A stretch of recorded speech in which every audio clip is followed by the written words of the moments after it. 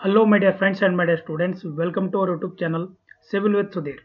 ಇವತ್ತಿನ ಈ ಒಂದು ವಿಡಿಯೋದಲ್ಲಿ ನಾವು ಮೆಗಾ MCQ ಸೀರೀಸ್ದು ಇದು 8ನೇ ಕ್ಲಾಸ್ ಇದೆ. ಸೊ ಇವತ್ತಿನ ಕ್ಲಾಸಲ್ಲಿ ನಾವು ಸ್ಟ್ರೆಂತ್ ಆಫ್ ಮಟೀರಿಯಲ್ದು 50 ಇಂಪಾರ್ಟೆಂಟ್ ಕ್ವೆಶ್ಚನ್ಸ್ ಏನಿದೆ ಅದನ್ನು ಡಿಸ್ಕಸ್ ಮಾಡೋಣ. ಈ 50 ಇಂಪಾರ್ಟೆಂಟ್ ಕ್ವೆಶ್ಚನ್ ಪ್ರೀವಿಯಸ್ ಇಯರ್ ಪೇಪರಿಂದ ಮತ್ತು ಏನೇನು ಇಂಪಾರ್ಟೆಂಟ್ ಇದೆ ಒಂದೊಂದು ಟಾಪಿಕ್ಕಿಂದ ತೊಗೊಂಡ್ಬಿಟ್ಟು ನಾನು ಈ ಒಂದು ಕ್ವೆಶ್ಚನ್ಸ್ನ ಫಾರ್ಮೇಷನ್ ಮಾಡಿದ್ದೀನಿ. ಸೊ ಬನ್ನಿ ಸ್ಟಾರ್ಟ್ ಮಾಡೋಣ. ಸೊ ಪ್ರೀವಿಯಸ್ ಕ್ಲಾಸಸ್ನ ಇನ್ನೂ ಯಾರೂ ನೋಡಿಲ್ಲ, ದಯವಿಟ್ಟು ಮೇಲ್ಗಡೆ ಐ ಬಟನಲ್ಲಿ ನಾನು ಲಿಂಕ್ ಕೊಟ್ಟಿದ್ದೀನಿ, ದಯವಿಟ್ಟು ಹೋಗಿ ನೀವು ಆ ವಿಡಿಯೋನ ನೋಡ್ಬೋದು ಆಯಿತಾ. 7 ವಿಡಿಯೋ ಆಲ್ರೆಡಿ ಕಂಪ್ಲೀಟ್ ಆಗಿದೆ, ಅಂದರೆ 7 ಸಬ್ಜೆಕ್ಟ್ ಆಲ್ರೆಡಿ ಕಂಪ್ಲೀಟ್ ಮಾಡಿದ್ದೀನಿ. 50ರಿಂದ 70 ಕ್ವೆಶನ್ಸು ತೊಗೊಂಡ್ಬಿಟ್ಟು ಮಾಡಿಸಿದ್ದೀವಿ. ಡನ್. ಸೊ ಬನ್ನಿ ನೋಡೋಣ ಇವತ್ತಿನ important questions on strength of material. So today's first question is limiting values of the Poisson's ratio R. So limiting value of the Poisson's ರೇಷಿಯೋಗಿಂತ ಮೊದಲು, so what is the Poisson's ratio? So Poisson's ratio is what we can say, that is an lateral strain, right? Lateral strain by longitudinal strain.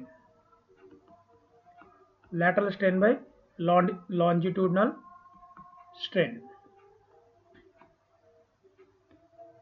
Okay, lateral strain by longitudinal strain. So ಈ value ಎಲ್ಲಿಂದ ಎಲ್ಲಿಗಿರುತ್ತೆ ಅಂದರೆ ಇದು 0 to 0.5 ಇರುತ್ತೆ. So this is 0 to 0.5 ಇರುತ್ತೆ. But ಇದು 0 to 0.5 ಇರುತ್ತೆ, ಬೇರೆ ಬೇರೆ ಮಟೀರಿಯಲ್ಗೆ ಬೇರೆ ಬೇರೆ ಥರ ಇರುತ್ತೆ. ಫಾರ್ ಎಕ್ಸಾಂಪಲ್ ಈಗ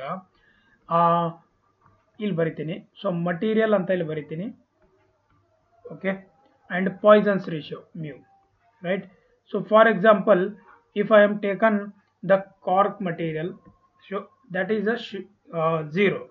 So for the concrete, what is the Poisson's ratio? It is 0.1 to 0.2. What about aluminium, right? Aluminium, it is 0.33. You have to remember these values. Cast iron, for cast iron, it is 0.2 to 0.3, right? Cast iron, it is 0.2 to 0.3. For the steel ಎಷ್ಟು ಇರುತ್ತೆ, ಇದು 0.27 to 0.3, right? For perfectly elastic rubber or perfectly elastic rubber ಗೆ 0.5 ಇರುತ್ತೆ, ಗೊತ್ತಾಯ್ತಾ? So ಜಾಸ್ತಿ ಇದಕ್ಕಿದೆ. ಈಗ ಇಲ್ಲೊಂದು question ಬರುತ್ತೆ, ಇನ್ನೊಂದು ಇಂಪಾರ್ಟೆಂಟ್ ಪಾಯಿಂಟ್ ಹೇಳ್ತೀನಿ ನೋಡಿ. ಮೆಟಲ್ಸ್ ಯಾವುದೇ ಇರುತ್ತೆ ನೋಡಿ, metals, right. So metals for example steel ಇರ್ಬೋದು ಆಯಿತಾ, ಆಮೇಲೆ ಕಾಪರ್ ಇರ್ಬೋದು, ಆಮೇಲೆ ಅಲ್ಯೂಮಿನಿಯಂ ಇರ್ಬೋದು. ಸೊ ಇವೆಲ್ಲದ್ರದ್ದು ಪಾಯ್ಸನ್ಸ್ ರೇಷಿಯೋ ಯಾವ ರೇಂಜಲ್ಲಿ ಇರುತ್ತೆ ಅಂತಂದರೆ 0.25 ಇಂದ 0.4 ಇರುತ್ತೆ. ಇದೊಂದು ಕ್ಲೂ ನೀವು ನೆನಪಿಟ್ಕೋಬೇಕು, 0.25 ಇಂದ 0.4 ಇರುತ್ತೆ, ಸರಿನಾ? So what is the answer for this question? 0 to 0.5 is the answer for this question. Next, the relationship between Young's modulus E and the modulus of rigidity N is given by. So ಇದ್ರದ್ದು ಏನಂತಂದರೆ relationship simple ಆಗಿದೆ, right. ಇವು ಮೂರರದ್ದು relationship ಏನಾಗುತ್ತೆ ಅಂತ ಇಲ್ಲಿ ಕೇಳ್ತಾ ಇರೋದು, okay. So ಇದ್ರದ್ದು ಏನಾಗುತ್ತೆ, E equals to 2n, right, 1 plus mu, right. So ಇದನ್ನು ನಾವು ಇನ್ನೊಂದ್ಸಲ ಬರೆದಾಗ 3k, right, 1 minus 2 mu, okay. So 1 plus 2n 1 plus mu is the answer for this question, ಆಯಿತಾ. ಇದರಿಂದ ಇನ್ನೊಂದು ಬರುತ್ತೆ 3 kg ಬೈ, ಆಯಿತಾ, ನಾನು ಹೇಳಿದ್ದೀನಿ ನೋಡಿ, ಅದು 3 kg ಬೈ 9 kg ಒಂದು ಫಾರ್ಮುಲಾ ಇದೆ, ರೈಟ್. ಅದನ್ನು ಇದರಲ್ಲಿ ಇನ್ಕ್ಲೂಡ್ ಆಗುತ್ತೆ, ಅದನ್ನು ನೆನ್ಪಿಟ್ಕೊಳ್ಳಿ. Next, the property of material by which it can drawn in to A smaller section by application of the tension is called as. Application of the tension ಅಂತ ಹೇಳ್ತಾ ಇದ್ದಾರೆ, ರೈಟ್. ಸೊ ಯಾವಾಗ application of the smaller section ಅಂತಿದೆ, ಇದೊಂದು important point. Application of the tension ಅಂತಿದ್ದಾಗ ductility ಬರುತ್ತೆ, right. Smaller section ಅಂದರೆ ನೀವು best example ಹೇಳ್ತೀನಿ ಡಕ್ಟಿಲಿಟಿಗೆ. ನೀವು ಬಿಟಮಿನ್ ಟೆಸ್ಟ್ ಮಾಡಿರ್ತೀರಾ, ಬಿಟಮಿನ್ ಟೆಸ್ಟ್ ಮಾಡಿರ್ತೀವಲ್ಲ ನಾವು, ಒಂದು ಈ ಥರ ನೋಡಿ, ಈ ಥರ ತೊಗೊಂಡ್ಬಿಟ್ಟು ಈ ಥರ ಇದರಲ್ಲಿ ಈ ಥರ ಇರುತ್ತೆ. ಇದರಲ್ಲಿ ನಾವು ಏನಂತಂದರೆ ಬಿಟಮಿನ್ನ ಫಿಲ್ ಮಾಡಿ ಅದನ್ನು ನಾವು ಸ್ಟ್ರೆಚ್ ಮಾಡ್ತೀವಿ, ರೈಟ್. ಸ್ಟ್ರೆಚ್ ಮಾಡಿದಾಗ ಅದೇನಾಗುತ್ತೆ, ಫಸ್ಟ್ ಈ ಪೊಸಿಷನ್ ಇಷ್ಟ ಇರುತ್ತೆ, ಆಮೇಲೆ ಎಷ್ಟಾಗುತ್ತೆ ಅದು ಇಷ್ಟೇ ಆಗ್ಬಿಡುತ್ತೆ, right. So the section of that material is reduce. So ಅದನ್ನು ನಾವು ಏನಂತೀವಿ ಅಂದರೆ ಡಕ್ಟಿಲಿಟಿ ಅಂತೀವಿ. ನಾವು ಹಿಯರ್ ಅನದರ್ 3 ಡಿಫ್ರೆಂಟ್ ಏನಂತಂದರೆ ಡೆಫಿನೇಷನ್ಸ್ ಇದೆ. ಪ್ಲಾಸ್ಟಿಸಿಟಿ ಅಂದ್ರೇನು, ನಿಮ್ಮೆಲ್ಲರಿಗೂ ಗೊತ್ತಿದೆ ಪ್ಲಾಸ್ಟಿಸಿಟಿ ಅಂದರೆ ನಾನು ಲೋಡ್ ಅಪ್ಲೈ ಮಾಡ್ತೀನಿ, ರೈಟ್. ಪ್ಲಾಸ್ಟಿಕ್ ಮೆಟೀರಿಯಲ್ ಅಂದರೆ ಲೋಡ್ ಅಪ್ಲೈ ಮಾಡಿದ್ರಾಗೆ ಅದು ಒರಿಜಿನಲ್, ನಾವು ಲೋಡ್ ರಿಮೂವ್ ಮಾಡಿದ್ರೆ ಅದು ಒರಿಜಿನಲ್ ಶೇಪ್ಗೆ ಬರೋದಿಲ್ಲ, ಅದನ್ನು ನಾವು ಪ್ಲಾಸ್ಟಿಕ್ ಮಟೀರಿಯಲ್ ಅಂತ ಅಂತೀವಿ, right. So the characteristics of the material we can say it undergoes inelastic strain beyond the strain at elastic limit is called as plasticity ಅಂತ ಅಂತೀವಿ, ಗೊತ್ತಾಯ್ತಾ. ಅಂದರೆ ಸಿಂಪಲ್ ನಮ್ಮ ವೇಯಲ್ಲಿ ಹೇಳ್ಕೋಬೇಕಂದ್ರೆ ಲೋಡ್ ಹಾಕಿದ್ರೆ ಅದು ತನ್ನ ಒರಿಜಿನಲ್ ಶೇಪ್ ಅಂಡ್ ಸೈಜ್ಗೆ ಬರೋದಿಲ್ಲ, ರೈಟ್, ಆಯ್ತಾ. ಸೊ ಯಾಕೆ ಅಂತಂದರೆ ಅದು ಪರ್ಮನೆಂಟ್ ಡಿಫಾರ್ಮೇಷನ್ ಟೈಪ್ ಆಗಿಬಿಡುತ್ತೆ. ನೆಕ್ಸ್ಟ್ ಇನ್ನೊಂದಿದೆ ಇಲಾಸ್ಟಿಸಿಟಿ ಅಂತ ಇದೆ, ರೈಟ್. ಇಲಾಸ್ಟಿಸಿಟಿ ಅಂದರೆ ಇದು ಒಂದು ಮಟೀರಿಯಲ್, ಇದು ಯಾವ ಥರ ಇರುತ್ತೆ ಅಂದರೆ ಇದು ಒರಿಜಿನಲ್ ಶೇಪ್ ಅಂಡ್ ಸೈಜ್ಗೆ ಬರುತ್ತೆ ಯಾವಾಗ ನಾನು ಲೋಡ್ನ ರಿಮೂವ್ ಮಾಡ್ದೆ. If I am remove the load on this material, right, if I remove load, right, it regain its original shape and size, then we call it as that is an elastic material or elasticity, right. So next another one is there malleability. So what is malleability? So malleability is what it is one of the physical property, right. So ನಾವು ಇದರಲ್ಲಿ ಏನು ಮಾಡ್ಬೋದು ಅಂದರೆ ನಾನು hammer ಮಾಡ್ಬೋದು, ಅದಕ್ಕೆ hammering ಮಾಡ್ಬೋದು, press ಮಾಡ್ಬೋದು, ಗೊತ್ತಾಯ್ತಾ. ಆಮೇಲೆ ಇದನ್ನ ನಾವೇನಂತಂದ್ರೆ ಶೀಟ್ಸ್ ಅಲ್ಲಿ ಕನ್ವರ್ಟ್ ಮಾಡ್ಕೋಬಹುದು, we can convert it into the sheets. So that type of material we call it as an malleability. Done. ನಾಲ್ಕು ಅರ್ಥ ಆಯ್ತಾ options. Done. If a uniform bar is supported at one end in a vertical direction and loaded at the bottom end by a load equal to the weight of the bar, the strain energy as compared to that due to the self weight will be. ನೋಡಿ ಇದಕ್ಕೆ ಎರಡು case ಬರುತ್ತೆ, ನಾನು ಎರಡು ಕೇಸ್ನ ನಿಮಗೆ ಹೇಳ್ಕೊಡ್ತೀನಿ so that ನಿಮಗೆ ಯಾವುದೇ ಥರ ಬೇರೆ ಕ್ವಶನ್ ಇದ್ರ ಮೇಲೆ ಕೇಳಿದ್ರು ಅರ್ಥ ಆಗಲಿ ಅಂತ ಹೇಳ್ತಾ ಇರೋದು. ಒಂದು ಕೇಸ್ 1 ಬರುತ್ತೆ, ಅದರಲ್ಲಿ strain energy due to, right, strain energy due to self wait ಅಂತ ಬರುತ್ತೆ, right. Strain energy due to the self wait. Okay, so due to the self wait ಅಂತಂದ್ರೆ ಡ್ಯೂ ಟು ಸೆಲ್ಫ್ ವೇಟ್ ಅಂದರೆ ನಾನು ಬರಿತೀನಿ ಅದನ್ನ PL/2AE ಅಂತ ಬರಿತೀನಿ. Okay, so ಇದನ್ನ ಸ್ಕೆಚಲ್ಲಿ ನಾನು ಡ್ರಾ ಮಾಡಿ ನೋಡಿದಾಗ ಈ ಥರ ಇದಿರುತ್ತೆ, ಈ ಥರ ಒಂದು ಬಾರ್ ಇದೆ ಅಂತ ತಿಳ್ಕೊಳ್ಳೋಣ, ರೈಟ್. ಸೊ ಸೆಲ್ಫ್ ವೇಟ್ ಅಂದರೆ ಅದು ಇಲ್ಲಿ ಬರುತ್ತೆ, right. This is a self wait. Done. So this is what, this is a length, right. Length of the specimen ಇಲ್ಲಿವರೆಗೆ ಇರುತ್ತೆ. ಓಕೆ, ನಾವು ಇದ್ರದ್ದು ಏನಾಗುತ್ತೆ ಸಿಂಪಲ್ ಆಗಿ ನಾವು ಮಾಡಿದ್ರೆ, ಸೊ ಸ್ಟ್ರೈನ್ ಎನರ್ಜಿ ಯು ಏನಂತ ಅನ್ಬೋದು ನಾವು, half into P into PL/2AE, okay, PL/2AE. So that we call it as an P²L ಆಗುತ್ತೆ, P²L/4AE, ಗೊತ್ತಾಯ್ತಾ. ಇದು ಹಾಫ್ ಇಂಟು P ಯಾಕೆ ತೊಗೊಂಡಿದ್ದೀನಿ ಅಂತ ಗೊತ್ತಾಯ್ತಾ. So this is a self wait. Okay, so ಇದರಿಂದ ನಾನು ಈ ಥರ ಮಲ್ಟಿಪ್ಲೈ ಮಾಡಿದ್ರೆ ಇದು ವ್ಯಾಲ್ಯೂ ಬರುತ್ತೆ. So P²L/4AE when the strain energy due to the self wait, ಇದು ನೆನಪಿರಬೇಕು. ಸೆಕೆಂಡ್ ಕೇಸ್ ಬರುತ್ತೆ, ಇದು ಒಂದು ಕೇಸ್ ಆಯಿತು. ಕೇಸ್ 2 ಅಂತ ಬರುತ್ತೆ ಇನ್ನೊಂದು. ಸೊ ಕೇಸ್ 2 ಅಲ್ಲಿ ಏನಿದೆ, strain energy due to the self wait and applied load, right. Strain energy due to, right, self load and what, applied load. Self load ಮತ್ತೆ ಅಪ್ಲೈಡ್ ಲೋಡ್ ಬರುತ್ತೆ. ಓಕೆ, ಸೊ ಇದನ್ನ ನಾನು U2 ಅಂತ ಕೊಡ್ತೀನಿ. Strain energy due to self wait. So strain energy due to self wait plus ಏನಂತ ಬರಬೇಕು, strain energy due to P at the end ಅಂತ ಅನ್ಬೇಕು. Strain energy due to P at end. So P ಯಾವುದಿದೆ ಇದು ಇಲ್ಲಿ ನೋಡಿ, ಇಲ್ಲಿಗೆ ನಾನು ಸ್ಕೆಚ್ ಹಾಕ್ತೀನಿ ಸೊ ದಟ್ ನಿಮಗೆ ಅಂಡರ್ಸ್ಟ್ಯಾಂಡ್ ಆಗಲಿ. ಇದು ಸೆಕೆಂಡ್ ಕೇಸ್ ಯಾವ ಥರ ಬರುತ್ತಂದರೆ ಇದು ಈ ಥರ ಇದೆ, ರೈಟ್. ಸೊ ಇಲ್ಲಿ ಲೋಡ್ ಇಲ್ಲಿದೆ, ರೈಟ್, ಇದು P, ಬಟ್ ಇಲ್ಲಿ ಒಂದು ಲೋಡ್ ಇದೆ, ಅದು self load plus strain energy due to P at the end. ಇದು ಲೋಡ್ ಎಕ್ಸ್ಟ್ರಾ ಇದೆ, ಇದು ಸೆಲ್ಫ್ ವೇಟ್. ಓಕೆ, ಸೊ ಎರಡೂನ ನಾನು ಇವಾಗ ಈಕ್ವೇಟ್ ಮಾಡಬೇಕು. ಸೊ P²A, ರೈಟ್, P²L/4AE ಇದು ನಂದು ಸೆಲ್ಫ್ ವೇಟ್, ಆಲ್ರೆಡಿ ನಾನು ಇಲ್ಲಿ ಕ್ಯಾಲ್ಕುಲೇಟ್ ಮಾಡಿದ್ದೀನಿ. ಸೊ ಪ್ಲಸ್ ಏನಿದೆ, ಪ್ಲಸ್ ಇದು ಎಕ್ಸ್ಟರ್ನಲ್ ಲೋಡ್ ಏನಿದೆ P²L ಡಿವೈಡೆಡ್ ಬೈ 2AE ಇವೆರಡನ್ನ ನಾವು ಪ್ಲಸ್ ಮಾಡ್ತೀನಿ ಇವಾಗ. ಸೊ ಇವೆರಡನ್ನ ಪ್ಲಸ್ ಮಾಡಿದಾಗ ಎಷ್ಟಾಗುತ್ತೆ 3p² L divided by 4AE, right? So we can say 3 times of U1. So this is a 3 times of U1 we can say. Now coming to the question ನೋಡೋಣ ಇವಾಗ. If a uniform bar is supported at one end in a vertical direction and loaded at the bottom end by a load equal to the weight of the bar ಅಂತ ಹೇಳ್ತಾ ಇರೋದು. The strain energy as compared to that to the self weight will be, right? So ಇದೇನಾಗುತ್ತೆ 3 times of that one. ಯಾಕೆಂದ್ರೆ ಇಲ್ಲಿ ಹೀಗೆ calculate ಮಾಡಿ ನಾವು ನೋಡಿದ್ವಿ. Done. S. The ratio between stress and strain is called as. Stress ಮತ್ತೆ strain ನ ನಾವು ಏನಂತೀವಿ? ರೇಷಿಯೋ ಅಂತ ಕೇಳ್ತಾ ಇರೋದು, ಆಯ್ತಾ? Ratio between stress and strain. ನೋಡಿ ಇಲ್ಲಿ 4 ಡೆಫಿನೇಷನ್ ಬರುತ್ತೆ, ಆರಾಮಾಗಿ ಕ್ಲಿಯರ್ ಆಗಿ ಹೇಳ್ಕೊಡ್ತೇನೆ ನಿಮಗೆ. ಏನಂತಂದ್ರೆ ಇಲ್ಲಿ ನೀವು ನೋಡ್ಬೋದು, ಈಗ ಇದಕ್ಕೆ ಆನ್ಸರು ಮಾಡ್ಯುಲಸ್ ಆಫ್ ಎಲಾಸ್ಟಿಸಿಟಿ ಆಗುತ್ತೆ. So Young's modulus E equals to what is the formula? Normal stress by strain, right? Normal stress by normal strain. Then bulk modulus.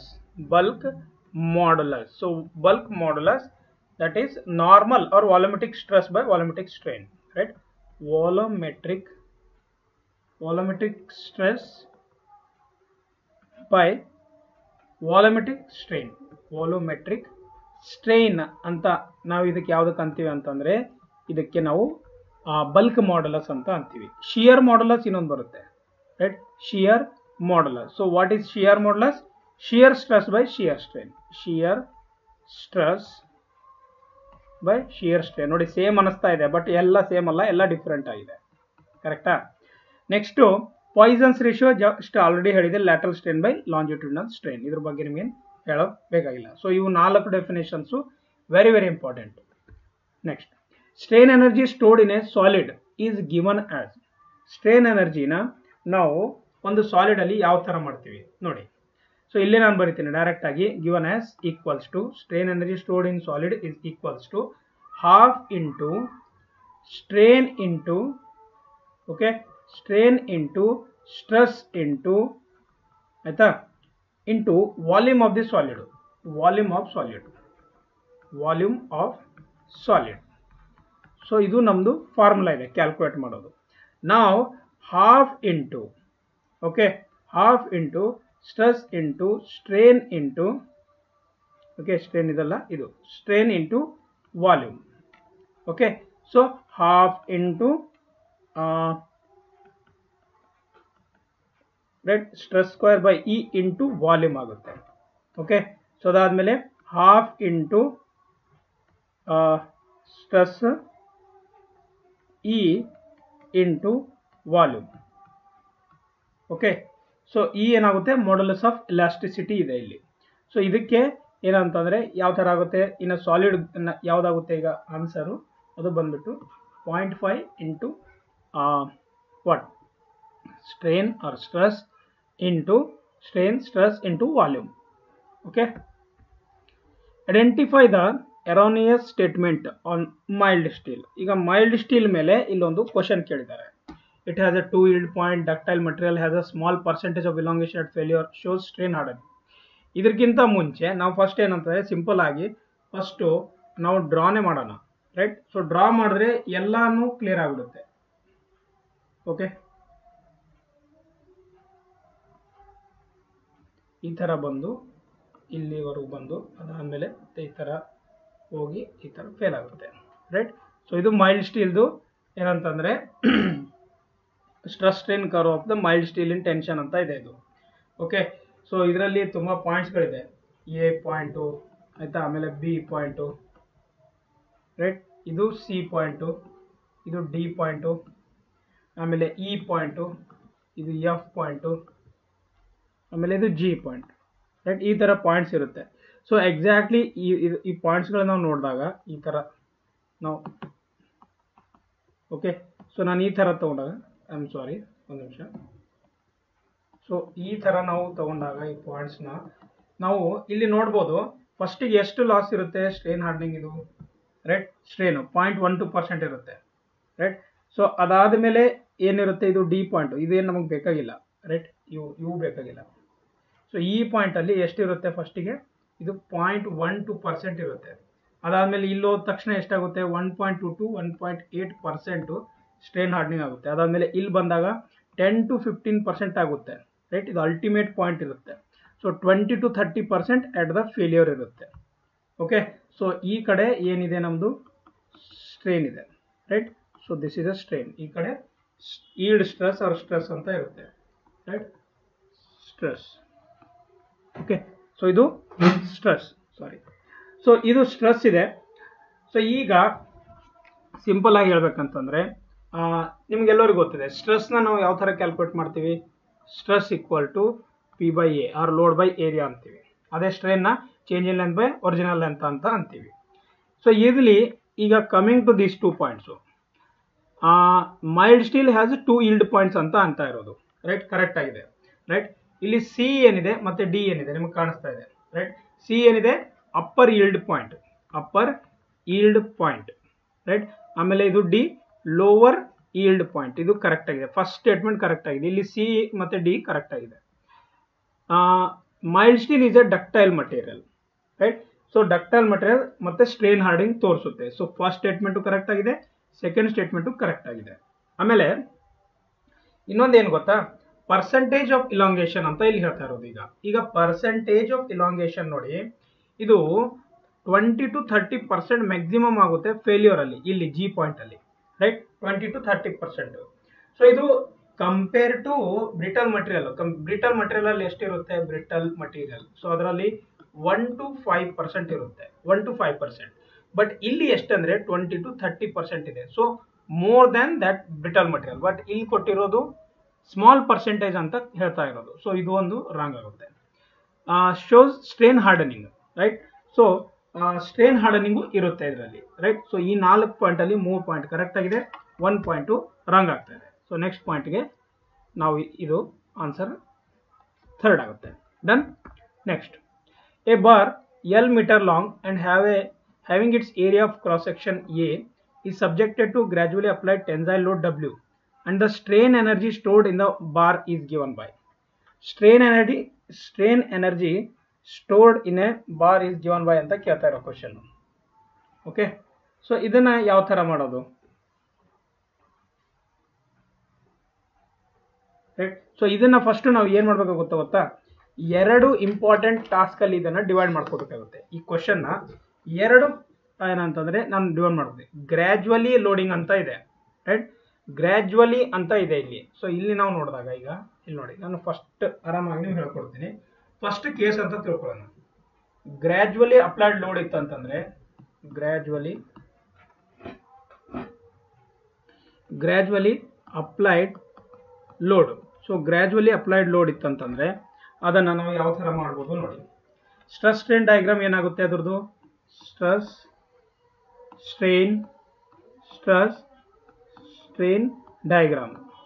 So stress strain diagram ಯಾವ ತರ ಆಗುತ್ತೆ ಅದರದ್ದು ನೋಡಿ, ಅದ್ರ diagram ಈ ತರ ಆಗುತ್ತೆ. ಇದು ಸ್ಟ್ರೆಸ್ ಸ್ಟ್ರೇನ್ ಡಯಾಗ್ರಾಮ್ ನಾವು ನೋಡಿದಾಗ ಸೊ ಅದು ಈ ತರ ಆಗುತ್ತೆ ರೈಟ್. ಸೊ ಈ ತರ ಬರುತ್ತೆ. ಸೊ ಇಷ್ಟು ಪೋರ್ಷನ್ ಏನಾಗಿದೆ ಈಗ ರೈಟ್, ಇದು ಪೋರ್ಷನ್. ಸೊ ಇದನ್ನ W/AE ಅಂತ ನಾನು ಅಂತೀನಿ.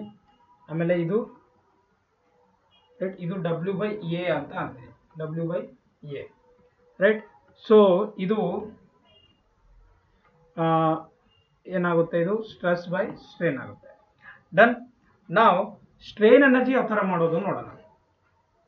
ಸ್ಟ್ರೇನ್, ಒಂದು ನಿಮಿಷ. Okay, so strain energy. So strain energy ಯಾವ ತರ ಫೈಂಡ್ ಔಟ್ ಮಾಡ್ಬೋದು ಇದ್ರದ್ದು ಅಂದ್ರೆ, strain energy is equal to, just ಇವಾಗ ಹೇಳಿದೆ, area under stress strain curve, area under right stress strain curve. Stress strain curve ಏನಿದೆ ಅದರ ಅಂಡರ್ ಯಾವ್ದಿರುತ್ತೆ, ಮಲ್ಟಿಪ್ಲೈಡ್ ಬೈ ವಾಲ್ಯೂಮ್ ಮಾಡಬೇಕಾಗುತ್ತೆ ನಾವು, ಗೊತ್ತಾಯ್ತಾ. ಸೊ ಇವಾಗ ಏರಿಯಾ ಅಂಡರ್ ಸ್ಟ್ರೆಸ್ ಸ್ಟ್ರೇನ್ ಏನಿದೆ ಇದು, ಸೊ ಹಾಫ್ ಇಂಟು ಆಯ್ತಾ, half into stress into strain right. Stress ಎಷ್ಟಿದೆ ಮತ್ತೆ ಸ್ಟ್ರೇನ್ ಎಷ್ಟಿದೆ ಇಂಟು ಇದ್ರದ್ದು ವಾಲ್ಯೂಮ್ ಮಾಡಬೇಕಾಗುತ್ತೆ into V. Okay, half into W by A into, right, W by A divided by E into A into L, right, into A into L. So ಇದನ್ನು ಮಾಡಿದಾಗ ನಮಗೆ ಏನು ಸಿಗುತ್ತೆ ಅಂತಂದರೆ W square L by 2AE, W square L by 2AE. ಇದು ಯಾವಾಗ gradually applied load ಮಾಡಿದಾಗ stress strain diagram use ಮಾಡಿಬಿಟ್ಟು ನಾವು ಸ್ಟ್ರೇನ್ ಎನರ್ಜಿನ ಫೈಂಡ್ ಔಟ್ ಮಾಡಿದ್ವಿ. ಈಗ ಸಡನ್ ಲೋಡ್ ಹಾಕಿದ್ರೆ ಯಾವ ಥರ ಆಗುತ್ತೆ? ಸಡನ್ ಲೋಡ್ ನೋಡಿ, ಎರಡೂ ಕೇಸು ಓದ್ಕೊಂಡ್ಬಿಟ್ರೆ ಕ್ವಶನ್ ಯಾವುದ್ರ ಮೇಲೆ ಕೇಳಿ ನಾವು ಮಾಡ್ಬೋದು. ಸೊ ಡೈರೆಕ್ಟ್ ಆಗಿ I will draw the diagram, right. So ಇದ್ರ ಡಯಾಗ್ರಾಮ್ ಯಾವ ಥರ ಇರುತ್ತೆ ಅಂದರೆ ಈ ಥರ ಇರುತ್ತೆ. ಓಕೆ, ಸೊ ಸಡನ್ ಲೋಡ್ ಹಾಕಿದ್ರೆ ಈ ಥರ ಇರುತ್ತೆ. ಸೊ ಈ ಥರ, ಸೊ ಇದು ಈ ಥರ. Okay, so W by A, so ಇಲ್ಲಿ ನೋಡ್ಬೋದು ಇವಾಗ W by A ಆಯ್ತಾ. ಸೊ ಇದು W by A ಆಯಿತು. ಸೊ ಇದು W by AE ಆಯಿತು. ಸೊ ಇದು ಸ್ಟ್ರೆಸ್ ಬೈ ಸ್ಟ್ರೇನ್, ಇದು ನಿಮಗೆಲ್ಲ ಗೊತ್ತಿದೆ. ಓಕೆ, ನಾವು ಈಗ ಸೇಮ್ ಅದೇ ಫಾರ್ಮುಲಾನ ಇಲ್ಲಿ ಬರೆಯೋದಿಲ್ಲ, ಫಾರ್ಮುಲಾ ಇದೇ ಯೂಸ್ ಆಗುತ್ತೆ, ರೈಟ್. ಸೊ ಇದೇ ಫಾರ್ಮುಲಾ ಯೂಸ್ ಆಗುತ್ತೆ. ನಾನು ಡೈರೆಕ್ಟ್ ಆಗಿ ಸ್ಟ್ರೇನ್ ಎನರ್ಜಿನ ಬರಿತೀನಿ ನೋಡಿ. So strain energy equals to, right, stress into strain into, ನೋಡಿ ಡೈರೆಕ್ಟ್ ಆಗಿ ಹೇಳ್ತಾ ಇರೋದು stress into strain into volume. So ಈಗ ಇದ್ರದ್ದು ಯಾವ ಥರ ಬರುತ್ತೆ? W by A into, sorry, W by A into W by A whole divided by E, right, into AL. Okay, so ಅದನ್ನ W square L by AE ಅಂತ ನಾವು ಅನ್ಬೋದು. W square L by AE ಅಂತ ನಾವು ಅನ್ಬೋದು. Sudden load ಆಗಿದ್ರೆ ಇಷ್ಟು ಕಮ್ಮಿ ಆಗುತ್ತೆ. Now coming to this question, you can see they have given the gradually applied load. Okay, so gradually applied load ಅಂತಂದ್ರೆ W square L by 2AE ಆಗುತ್ತೆ, ಗೊತ್ತಾಯ್ತಾ? ಸೊ ಇದು ಇಂಪಾರ್ಟೆಂಟ್ ಇದೆ, ನೆನಪಿಟ್ಕೊಳ್ಳಿ. ನಾವು steel rod of sectional area of 25 square mm connect two parallel walls of 5 meter apart. The nuts at the ends were tightened, right? So ಒಂದು ಈ ಥರ ಇರುತ್ತೆ, ಇದು 5 meter ಎಂಡ್ ಅಲ್ಲಿ ಈ ಥರ ಇದೆ, ರೈಟ್. ಸೊ ಸ್ಕ್ವೇರ್ ಇದೆ ಇದು ಈ ಥರ, right. The nuts at the ends were tightened when the rod was heated 100 degrees Celsius. Heat ಮಾಡ್ತಾರೆ 100 ಡಿಗ್ರಿ ಸೆಲ್ಸಿಯಸ್ಗೆ. ಸ್ಟೀಲ್ದು thermal ಕೋಎಫಿಷಿಯಂಟು ಇಷ್ಟಿರುತ್ತೆ, right. ಆಮೇಲೆ ಇದು ಹೆಂಗ್ ಮಾಡಲು, ಸ್ಟೀಲ್ದು 0.2 mega Newton per mm square. The tensile force develop at the temperature of 50 degree Celsius ಅಂತ ಕೇಳ್ತಾ ಇರೋದು, right. ತುಂಬ easy ಇದೆ, ಬಟ್ ನಿಮಗೆ ಫಾರ್ಮುಲಾ ಗೊತ್ತಿರಬೇಕು, ರೈಟ್.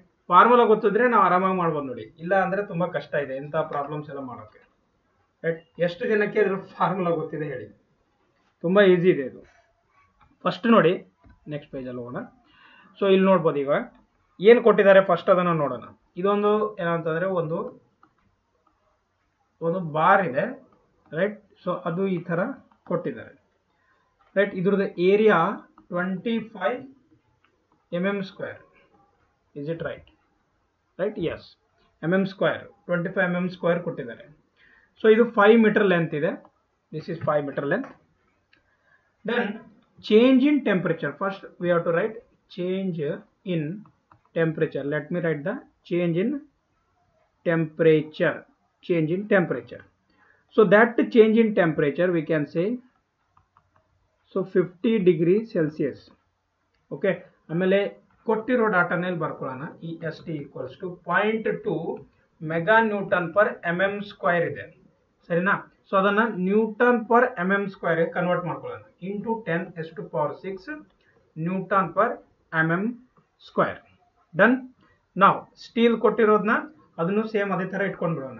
ಈಗ ನೆಕ್ಸ್ಟ್ ನಮ್ಗೆ ಏನು ಮಾಡೋದಿದೆ ಅಂದರೆ deformation due to the temperature change ಮಾಡೋದಿದೆ, right. Restricted, okay, restricted deformation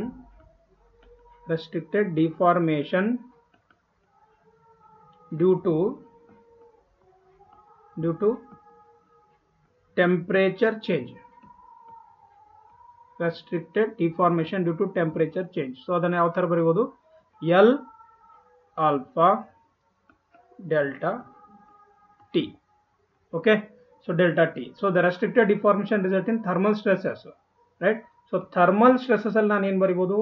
thermal stresses. So ಇದರಲ್ಲಿ ಏನು ಬರಿಬಹುದು ನಾನು? So L alpha delta T equals to, right, sigma L by E. ಆಯ್ತಾ? So L into 12 into 10 raised to power minus 6, right, into 50 equals to L into 0.2 into 10 raised to power 6, right? So ಇದು ಎಷ್ಟಾಗುತ್ತೆ? ಇದು ಬಂದ್ಬಿಟ್ಟು 120 Newton per mm square ಆಗುತ್ತೆ, right? ಇಲ್ಲಿ K ಇರೋದೇನಿದೆ? Tensile force. So the tensile force ಎಷ್ಟಾಗುತ್ತೆ? 120. Okay, 120 ಆಗುತ್ತೆ, 120 Newton per mm square. Next, in a composite system subjected to temperature rise with ends constrained to remain together, the component having lower value of coefficient of linear expansion will experience. So ಇದಕ್ಕೆ ಸ್ವಲ್ಪ ಏನಂತಂದ್ರೆ ನಾವು we have to understand the some stories ಏನು? ಈಗ ನೋಡಿ, ಇದರಲ್ಲಿ 2-3 case ಇದೆ. ಏನು ಕೇಸ್ ಇದೆ ಅರ್ಥ ಮಾಡ್ಕೊಳ್ಳಿ first, right? Let me write here so that you can understand very easily. What is the question? Composite system ಅಂತ ಹೇಳ್ತಾರೆ. ಕಾಂಪೋಸಿಟ್ ಅಂತಂದ್ರೆ ಯಾವತ್ತೂ ಎರಡು ಡಿಫರೆಂಟ್ ಮಟೀರಿಯಲ್ ನ ಟುಗೆದರ್ ನಾವು ಕನೆಕ್ಟ್ ಮಾಡಿದಾಗ ಅದನ್ನ composite system R composite beam ಅಂತೀವಿ. ಟೆಂಪರೇಚರ್ ರೈಸ್ ಅಂತ ಹೇಳ್ತಾ ಇರೋದು with ends constrain to remain together ಇರೋಕೆ ಏನಂತಂದ್ರೆ ಎಂಡ್ಸ್ ಆರ್ ಕನ್ಸ್ಟ್ರೈನ್ಡ್ ಅಂತ ಇದೆ ನೋಡಿ. ಇದೊಂದು condition important. Component having lower value of coefficient of linear expansion. This statement or this line is very important. Lower value of coefficient of linear expansion. Note ಮಾಡಿದ್ದೀರಾ? ಈಗ ಬನ್ನಿ ನೋಡೋಣ. ನೋಡಿ, ಇಂಥ ಕಡೆ ಎಲ್ಲಿ ಅಂತಂದ್ರೆ ಕಾಂಪೋಸಿಟ್ ಬಾರ್ದು ಟೆಂಪರೇಚರ್ ಚೇಂಜ್ ಅಲ್ಲಿ 2 ಕೇಸ್ ಇದೆ. ಒಂದು, ಆಸ್ ಟೆಂಪರೇಚರ್ ಇನ್ಕ್ರೀಸಸ್. ನೋಡಿ ಚೆನ್ನಾಗಿ ಕೇಳಿಸ್ಕೊಳ್ಳಿ. As temperature increases, right, what will happen? The material for which, right, the material for which material ಯಾವುದರದು material value ಏನಿರುತ್ತೆ ನೋಡಿ, ಆಯ್ತಾ? ಟೆಂಪರೇಚರ್ ಸ್ಟ್ರೆಸಸ್ ಯಾವುದು ಮೋರ್ ಇರುತ್ತೆ ಅಲ್ಲ, ರೈಟ್? ಸೊ ಅಲ್ಲಿ ಏನಾಗುತ್ತೆ? ಕಂಪ್ರೆಷನ್ ಆಗುತ್ತೆ, ರೈಟ್? ಅಲ್ಲಿ ಕಂಪ್ರೆಷನ್ ಫೀಲ್ ಆಗುತ್ತೆ. ಚೆನ್ನಾಗಿ ತಿಳ್ಕೊಳ್ಳಿ ನಾನು ಏನು ಹೇಳಿದ್ದೀನಿ. ಮಟೀರಿಯಲ್ ಅಲ್ಫಾ ಅಂದ್ರೆ ಇಲ್ಲಿ ನೋಡಿ ಕ್ವಶನ್ ಅಲ್ಲಿ ಈಗ ಲೋವರ್ ವ್ಯಾಲ್ಯೂ ಆಫ್ ಕೋಎಫಿಷಿಯಂಟ್ ಅಂತ ಕೊಟ್ಟಿದ್ದಾರೆ. ಬಟ್ ಇಲ್ಲಿ ನಮಗಿದು ಜಾಸ್ತಿ ತಂದ್ರೆ ಕಂಪ್ರೆಷನ್ ಆಗುತ್ತೆ, ಇನ್ ಅದೇ case, right, as temperature, right, decreases, right, as temperature decreases means material ಏನಿದೆ, ಮಟೀರಿಯಲ್ದು ಏನಿದೆ ಅಂತಂದ್ರೆ ಜಾಸ್ತಿ ಇತ್ತಂದ್ರೆ ಏನು, ಥರ್ಮಲ್ ಕೋಎಫಿಷಿಯಂಟ್ ಜಾಸ್ತಿ ಇತ್ತಂತಂದ್ರೆ, ರೈಟ್, ಮಟೀರಿಯಲ್ ಅಲ್ಫಾ, ಆಯ್ತಾ, ಅದು ಜಾಸ್ತಿ ಇತ್ತಂದ್ರೆ, ರೈಟ್, ಅವಾಗ ಏನಾಗುತ್ತೆ ಅಂತಂದ್ರೆ ಇದು ಟೆನ್ಷನ್ ಆಗುತ್ತೆ. Okay, so the material for which alpha is more, that will feel the temperature. As the temperature increases, right. So ಇವು 2 ಕೇಸ್ ಆಯ್ತಾ. ಇನ್ನೆರಡು ಕೇಸ್ ಇದೆ, ಎಂಡ್ ಕಂಡೀಷನ್ಸ್ 2 ಕೇಸ್ ಇದೆ. ಒಂದು ನೋಡಿ, when the end constrained to remain together, when end constrained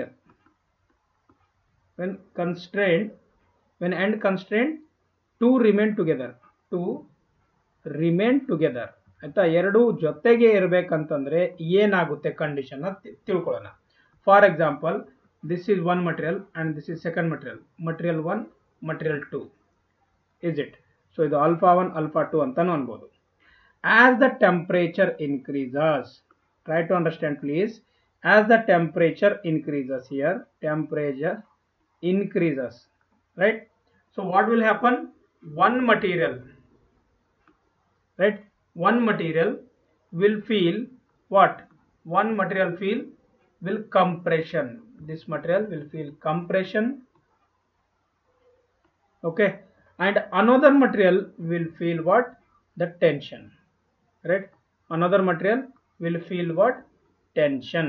final position, or we call it as this is a tension. Okay, now in another case, second case ಏನಾಗುತ್ತೆ, alpha ಇಲ್ಲ, second case ಏನಿದೆ, when both the end is constrained by fixed wall, constrained by fixed wall ಅಂದ್ರೆ ಎರಡು side fix ಇದ್ದಾಗ, for example ಈಗ ಈ ತರ material ಇದೆ, ರೈಟ್, ಮಟೀರಿಯಲ್ 1 ಇದೆ, ಮಟೀರಿಯಲ್ 2 ಇದೆ, ಬಟ್ ಎರಡು ಸೈಡು ಲಾಕ್ ಇದೆ, M1 M2 ಈ ತರ ಲಾಕ್ ಇದೆ. ಓಕೆ, ಸೊ ಇಲ್ಲಿ ಏನಾಗುತ್ತೆ, temperature, as the temperature increases, right, temperature increase ಆದಾಗ ಎರಡು ಕಡೆ ಫಿಕ್ಸ್ ಇದ್ದಿರೋಗೋಸ್ಕರ ಆಯ್ತಾ, ಈ ತರ ಮಟೀರಿಯಲ್ ಇರುತ್ತೆ, ಎರಡು ಏನ್ ಫೀಲ್ ಮಾಡುತ್ತೆ, ರೈಟ್, ಎರಡು ಮಟೀರಿಯಲ್ ಏನ್ ತೋರಿಸುತ್ತೆ, ಎರಡು ಮಟೀರಿಯಲ್ ನಮಗೆ ಏನ್ ತೋರಿಸುತ್ತೆ, ಈ ತರ ಸಿಂಬಲ್ ಅಂತಂದ್ರೆ, so this symbol indicates that when temperature increase then both the material try to expand, but what happened, due to the wall they will not expand, right, due to the wall they will not expand, so though both the material will compression. ಗೊತ್ತಾಯ್ತಾ? So very important ಇದು, right, both the material will feel compression. If temperature decrease then both the material will feel tension, right. So temperature increase ಮಾಡಿದಾಗ compression, ಅದು tension ಯಾವಾಗ ಆಗುತ್ತೆ, right, tension temperature decrease ಮಾಡಿದಾಗ. So ಇವೆರಡು important point with explanation ಹೇಳ್ಕೊಟ್ಟಿದ್ದೀನಿ.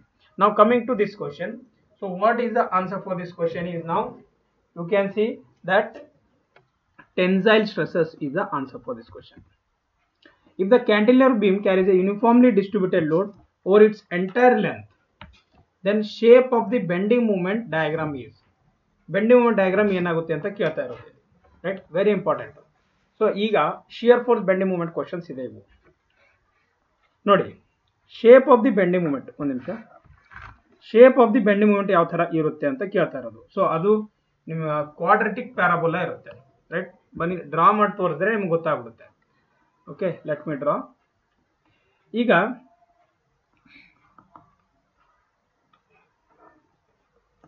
Sorry, so ಇದು ನೋಡಿ ಯಾವ್ದಿದೆ, ಈಗ ಇದು ಒಂದು UDL ಇದೆ, right, UDL with cantilever. Okay, so ಇದು UDL ಇದ್ದಾಗ ಇದು L ಇರುತ್ತೆ. ನಾವು ಇದನ್ನ ಕ್ಯಾಲ್ಕುಲೇಟ್ ಮಾಡಿದಾಗ ಯಾವ ತರ ಬರುತ್ತೆ, ಇದು ಸಿಂಪಲ್ ಆಗಿ ನಾವು ನೋಡಿದಾಗ ಇದು ಈ ತರ ಬರುತ್ತೆ, ರೈಟ್. ಸೊ ಈ ಪಾಯಿಂಟ್ ಅಲ್ಲಿ 0 ಇರುತ್ತೆ, ಇಲ್ಲಿ W ಇಂಟು L ಇರುತ್ತೆ, ಕರೆಕ್ಟಾ, ಇದು WL. ಸೊ ಇದು ಪಾಸಿಟಿವ್ ಇರುತ್ತೆ, ಇದು ಶಿಯರ್ ಫೋರ್ಸ್ ಡಯಾಗ್ರಾಮ್. ನೆಕ್ಸ್ಟ್ ಅದೇ ನಾನು ಬೆಂಡಿಂಗ್ ಮೂಮೆಂಟ್ ಡಯಾಗ್ರಾಮ್ ಮಾಡಿದ್ರೆ, right. So bending moment diagram ಯಾವ ತರ ಆಗುತ್ತೆ, ಬೆಂಡಿಂಗ್ ಮೂಮೆಂಟ್ ಡಯಾಗ್ರಾಮ್ ನೋಡಿ ಈ ತರ ಬರುತ್ತೆ. ಓಕೆ, ಸೊ ಇದು ಯಾವ್ದಿದು ಕ್ವಾಡ್ರೆಟಿಕ್ ಆರ್ ಪ್ಯಾರಾಬೋಲಿಕ್ ಶೇಪ್ ಅಂತ ಅನ್ಬೋದು. ಸೊ ಈ ವ್ಯಾಲ್ಯೂ ಏನಾಗುತ್ತೆ, WL²/2. So this is a negative value, right. So this is a negative value, R we can say this is a 2 degree curve. ಇದನ್ನ 2 degree curve ಅನ್ಬೋದು ನಾವು, ಗೊತ್ತಾಯ್ತಾ. So ಇದರಲ್ಲಿ ಒಂದೆರಡು ಕೇಸ್ ಇದೆ, ಒಂದು ನಿಮಿಷ, ಸಾರಿ. ಸೊ ಇದರಲ್ಲಿ ಒಂದೆರಡು ಕೇಸ್ ಇದೆ, ನಿಮ್ಮೆಲ್ಲರಿಗೂ ಗೊತ್ತಿದೆ ನೋಡಿ. ಈಗ ಕ್ಯಾಂಟಿಲಿವರ್ ವಿತ್ ಮೂಮೆಂಟ್ ಇತ್ತಂದ್ರೆ ಶಿಯರ್ ಫೋರ್ಸ್ ಏನಾಗುತ್ತೆ, ಶಿಯರ್ ಫೋರ್ಸ್ ಇರೋದಿಲ್ಲ, ಶಿಯರ್ ಫೋರ್ಸು 0 ಆಗ್ಬಿಡುತ್ತೆ, ಈ ತರ ಬರುತ್ತೆ ನೋಡಿ ಶಿಯರ್ ಫೋರ್ಸು. ಅದೇ ಬೆಂಡಿಂಗ್ ಮೂಮೆಂಟ್ ಯಾವ ತರ ಬರುತ್ತೆ, ಈ ತರ ಬರುತ್ತೆ, bending moment will become like this. So this is negative value and this one is moment, ಕರೆಕ್ಟಾ. ಈಗ ಅದೇ next cantilever with UVL load, right, if it is UVL load, right, UVL load, right. So ಆ ತರ ಇದ್ದಾಗ ಯಾವ ತರ ಬರುತ್ತೆ, simple ಆಗಿ ಹೇಳೋಣ ನೋಡಿ. ಸೊ ಆ ತರ ಇದ್ದಾಗ ಇದೇನಾಗುತ್ತೆ, ಈ ತರ ಬರುತ್ತೆ. ಇದು ಯಾವ್ದಿದು, ಇದು ಬಂದ್ಬಿಟ್ಟು ಶಿಯರ್ ಫೋರ್ಸ್ ಡಯಾಗ್ರಾಮ್. ಇದು ಏನಾಗುತ್ತೆ, ½ ಇಂಟು W ಇಂಟು L ಬರುತ್ತೆ, ಇದು ½ into W into L. So ಇದು ಕರ್ವ್ ಇದೆ, ಇದನ್ನು 2 ಡಿಗ್ರಿ ಕರ್ವ್ ಅಂತೀವಿ, ಗೊತ್ತಾಯ್ತಾ. ಇಲ್ಲಿ 0 ಇರುತ್ತೆ, ರೈಟ್. ಸೊ ಬೆಂಡಿಂಗ್ ಮೂಮೆಂಟ್ ಯಾವ ತರ ಬರುತ್ತೆ, ಬೆಂಡಿಂಗ್ ಮೂಮೆಂಟ್ ಬಂದ್ಬಿಟ್ಟು ಈ ತರ ಬರುತ್ತೆ, ರೈಟ್. UVL ಗೆ ನೋಡಿ ಈ ತರ ಬರುತ್ತೆ, ರೈಟ್. ಸೊ ಇದು 3 ಡಿಗ್ರಿ ಕರ್ವ್ ಆಗುತ್ತೆ, 3 ಡಿಗ್ರಿ ಕರ್ವ್, ರೈಟ್. ಸೊ ಈ ವ್ಯಾಲ್ಯೂ ಎಷ್ಟಾಗುತ್ತೆ, ಇದು WL²/6, ರೈಟ್, WL²/6 ಆಗುತ್ತೆ. ಸೊ ಇದು ನೆಗೆಟಿವ್, ಇದು positive, right, negative and positive. So ಇದು ಎಷ್ಟಾಗುತ್ತೆ, ಇಲ್ಲಿ ಎಕ್ಸ್ ಏನಾದ್ರು ನಾನು ತಗೊಂಡ್ರೆ, ಎಕ್ಸಾಕ್ಟ್ಲಿ ಎಲ್ಲಿ ತಗೊಳ್ಬೇಕಂತಂದ್ರೆ, ಎಕ್ಸ್ ಇಲ್ಲಿಂದ ನಾನು ತಗೊಂಡ್ರೆ, ರೈಟ್, ಎಕ್ಸ್ ನ ಕ್ಯಾಲ್ಕುಲೇಟ್ ಮಾಡಿದ್ರೆ ಅದು W X cube by 6L ಆಗುತ್ತೆ. ರೈಟ್, ಎಕ್ಸ್ ಇಲ್ಲಿಂದ ಅಂದರೆ ನನಗೆ ಇಲ್ಲಿ ಬೆಂಡಿಂಗ್ ಮೂಮೆಂಟ್ ಬೇಕಾದರೆ, ಇಲ್ಲಿ ಶಿಯರ್ ಫೋರ್ಸ್ ಬೇಕಾದರೆ ಈ ಥರ ನಾವು ಕ್ಯಾಲ್ಕುಲೇಟ್ ಮಾಡೋದು. ಶಿಯರ್ ಫೋರ್ಸ್ಗೆ ಬೇರೆ ಬರುತ್ತೆ, half into W X square by L ಬರುತ್ತೆ. ರೈಟ್, ಸೊ ಇದು half into W X square by L ಬರುತ್ತೆ. ಗೊತ್ತಾಯ್ತಾ? ಇವು 3 ಕೇಸ್ ಆಯ್ತು. ಈಗ ಐ ಥಿಂಕ್ ಆಲ್ಮೋಸ್ಟ್ ಎಲ್ಲ ಆಯ್ತಾ? ಇನ್ನೊಂದಿದೆ ಪಾಯಿಂಟ್ ಲೋಡ್ದು, ತುಂಬ ಸಿಂಪಲ್ ಇದೆ. ಸೊ ಪಾಯಿಂಟ್ ಲೋಡ್ ಇತ್ತಂದರೆ ಯಾವ ಥರ ಇರುತ್ತೆ, ಇದು ಶಿಯರ್ ಫೋರ್ಸ್ ಈ ಥರ ಬರುತ್ತೆ. ರೈಟ್, ಇದು ಎಸ್ ಎಫ್ ಡಿ. ಸೊ ಇದನ್ನು ನಾನು ಪಿ ಅಂತ ಅನ್ಬೋದು. ಆಮೇಲೆ ಬಿ ಎಮ್ ಡಿನ ನಾವು ಯಾವ ಥರ ಸೊ ಬಿ ಎಮ್ ಡಿ ಯಾವ ಥರ ಬರುತ್ತೆ, ಬಿ ಎಮ್ ಡಿ ಬಂದುಬಿಟ್ಟು ಈ ಥರ ಬರುತ್ತೆ. ರೈಟ್, ಸೊ ಈ ವ್ಯಾಲ್ಯೂ ಏನಿದೆ ಇದು ಬಂದುಬಿಟ್ಟು ಪಿ ಇಂಟು ಎಲ್. ಸೊ ಇದು ಪಿ, ಇದು ಎಲ್. ಓಕೆ, ಸೊ 4 ಕೇಸು ನಿಮಗೆ ಡಿಸ್ಕಸ್ ಮಾಡಿದ್ದೀನಿ. ಐ ಹೋಪ್ ನಿಮಗೆ ಅರ್ಥ ಆಗಿದೆ ಅಂತ ಅನ್ಕೋತೀನಿ. ಸೊ ನಾವು what is a case, what is answer, quadratic parabola. Next, the point of ಕಾಂಟ್ರಾಫ್ಲೆಕ್ಷರ್ is a point where. ಇದೆಲ್ಲರಿಗೂ ಗೊತ್ತಿದೆ, ಬಟ್ ಸ್ವಲ್ಪ ಜನ ಅಂದರೂ ತಪ್ಪಾಗಿ ಬರ್ತಾರೆ. ಯಾಕೆ ಅಂತಂದರೆ ಅವರಿಗೆ ಕ್ಲಾರಿಟಿ ಇರೋದಿಲ್ಲ. ನೋಡಿ, point of ಕಾಂಟ್ರಾಫ್ಲೆಕ್ಷರ್ wear bending moment is 0. ಆಯ್ತಾ? ಬೆಂಡಿಂಗ್ ಮೂಮೆಂಟ್ ಈಸ್ 0 ಇರುತ್ತೆ. Right, bending moment is 0. Right, and it's changes it's sign. Bending moment changes sign ಅಂತ ಇದೆ. ಬೆಂಡಿಂಗ್ ಮೂಮೆಂಟ್ ಈಸ್ ಮ್ಯಾಕ್ಸಿಮಮ್ ಇಲ್ಲ. ಬೆಂಡಿಂಗ್ ಮೂಮೆಂಟ್ ಈಸ್, ಸೊ ಇದು ಆಗುತ್ತೆ ಇದಕ್ಕೆ answer. Right, actually ಇದು D. So D ಆಗುತ್ತೆ ಇದಕ್ಕೆ ಆನ್ಸರು. ಸೊ ಇದಕ್ಕೆ ಸಿಂಪಲ್ ಆಗಿ ಅಂದರೆ, ಫಾರ್ ಎಕ್ಸಾಂಪಲ್ ನೋಡಿ, ಈಗ ಇದು ಒಂದು ನಿಮಿಷ ಸ್ಪೇಸ್ ಇದೆ ಇಲ್ಲಿ, ಯಾಕೆ ಟೆನ್ಷನ್ ಅಲ್ಲಿ. ಸೊ ಇದು ಒಂದು ಯು ಡಿ ಎಲ್ ಇದೆ. ರೈಟ್, ಸೊ ಅದಾದಮೇಲೆ ಇಲ್ಲೊಂದು ಸಿಂಪ್ಲಿ ಸಪೋರ್ಟೆಡ್ ಬೀಮ್ ಇದೆ. ರೈಟ್, ಸೊ ಇದ್ರದ್ದು ಡಯಾಗ್ರಾಮ್ ಯಾವ ಥರ ಬರುತ್ತೆ, ಡ್ರಾ ಮಾಡಿ ನೋಡಿದಾಗ ನಮಗೆ ಇದು ಯಾವ ಥರ ಬರುತ್ತೆ ಅಂತಂದರೆ, ಇಲ್ಲಿ ನೋಡ್ಬೋದು ನೀವು. ರೈಟ್, ರೈಟ್, ಸೊ ಈ ಥರ ಬರುತ್ತೆ. ಇದು ಡಯಾಗ್ರಾಮ್ ಈ ಥರ ಬರುತ್ತೆ. ಓಕೆ, ಇದು ಈ ಥರ ಬರುತ್ತೆ. ಸೊ ಈ ಡಯಾಗ್ರಾಮಲ್ಲಿ ನೀವು ನೋಡ್ಬೋದು, ಇದು WL/2 ಆಗುತ್ತೆ. ಇವೆಲ್ಲ ನಮಗೆ ಬೇಡ.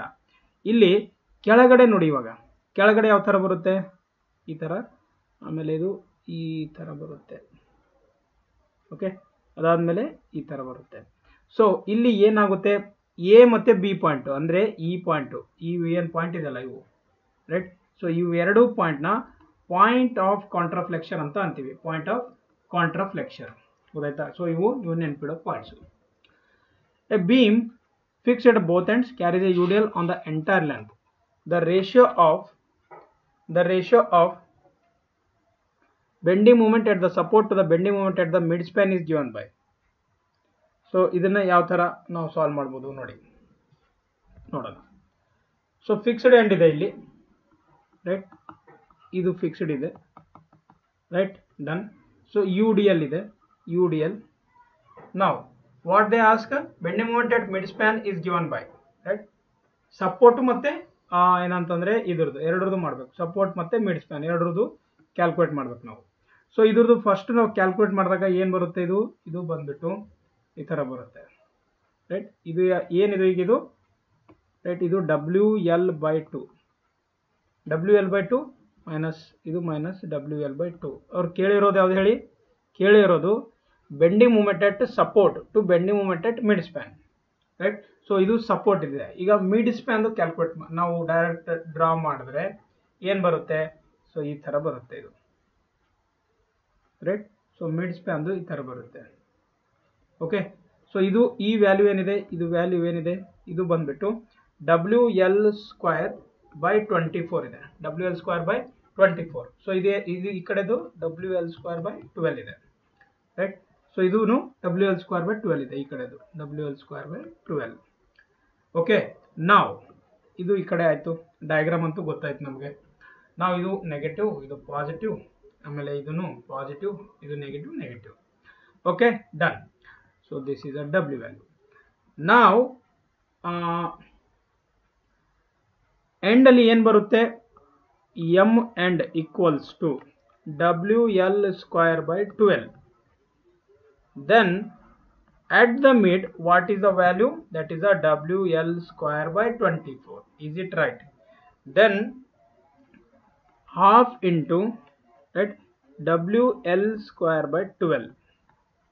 Right, WL²/12 ಆಗುತ್ತೆ. So half of, we can say, M end. Okay, so M end divided by M mid ಅಂದರೆ ಎಂಡಲ್ಲಿ ಎಂಡ್ ಸಪೋರ್ಟ್ಸಲ್ಲಿ ಆಮೇಲೆ ಮಿಡ್ಡಲ್ಲಿ ಇರೋದನ್ನ ನಾವು ಏನಂತ ಬರಿಬೋದು 2 ಅಂತ ಬರಿಬೋದು. ಗೊತ್ತಾಯ್ತಾ? ಸೊ 2 ಅಂತ ನಾವು ಬರಿಬೋದು. So 2 is the answer for this question. ಈ ಥರ ನೋಡಿ ಕ್ಯಾಲ್ಕುಲೇಟ್ ಮಾಡಬೇಕಾಗುತ್ತೆ. ಇದು ಒಂದು ಪ್ರಾಬ್ಲಮೇ. Okay, pick up the correct statement from the following. So correct ಸ್ಟೇಟ್ಮೆಂಟ್ನ ನಾವು ಪಿಕ್ ಮಾಡೋದಿದೆ. ಹೇಳಿ. For uniformly distributed load the shear force varies linearly. Okay, so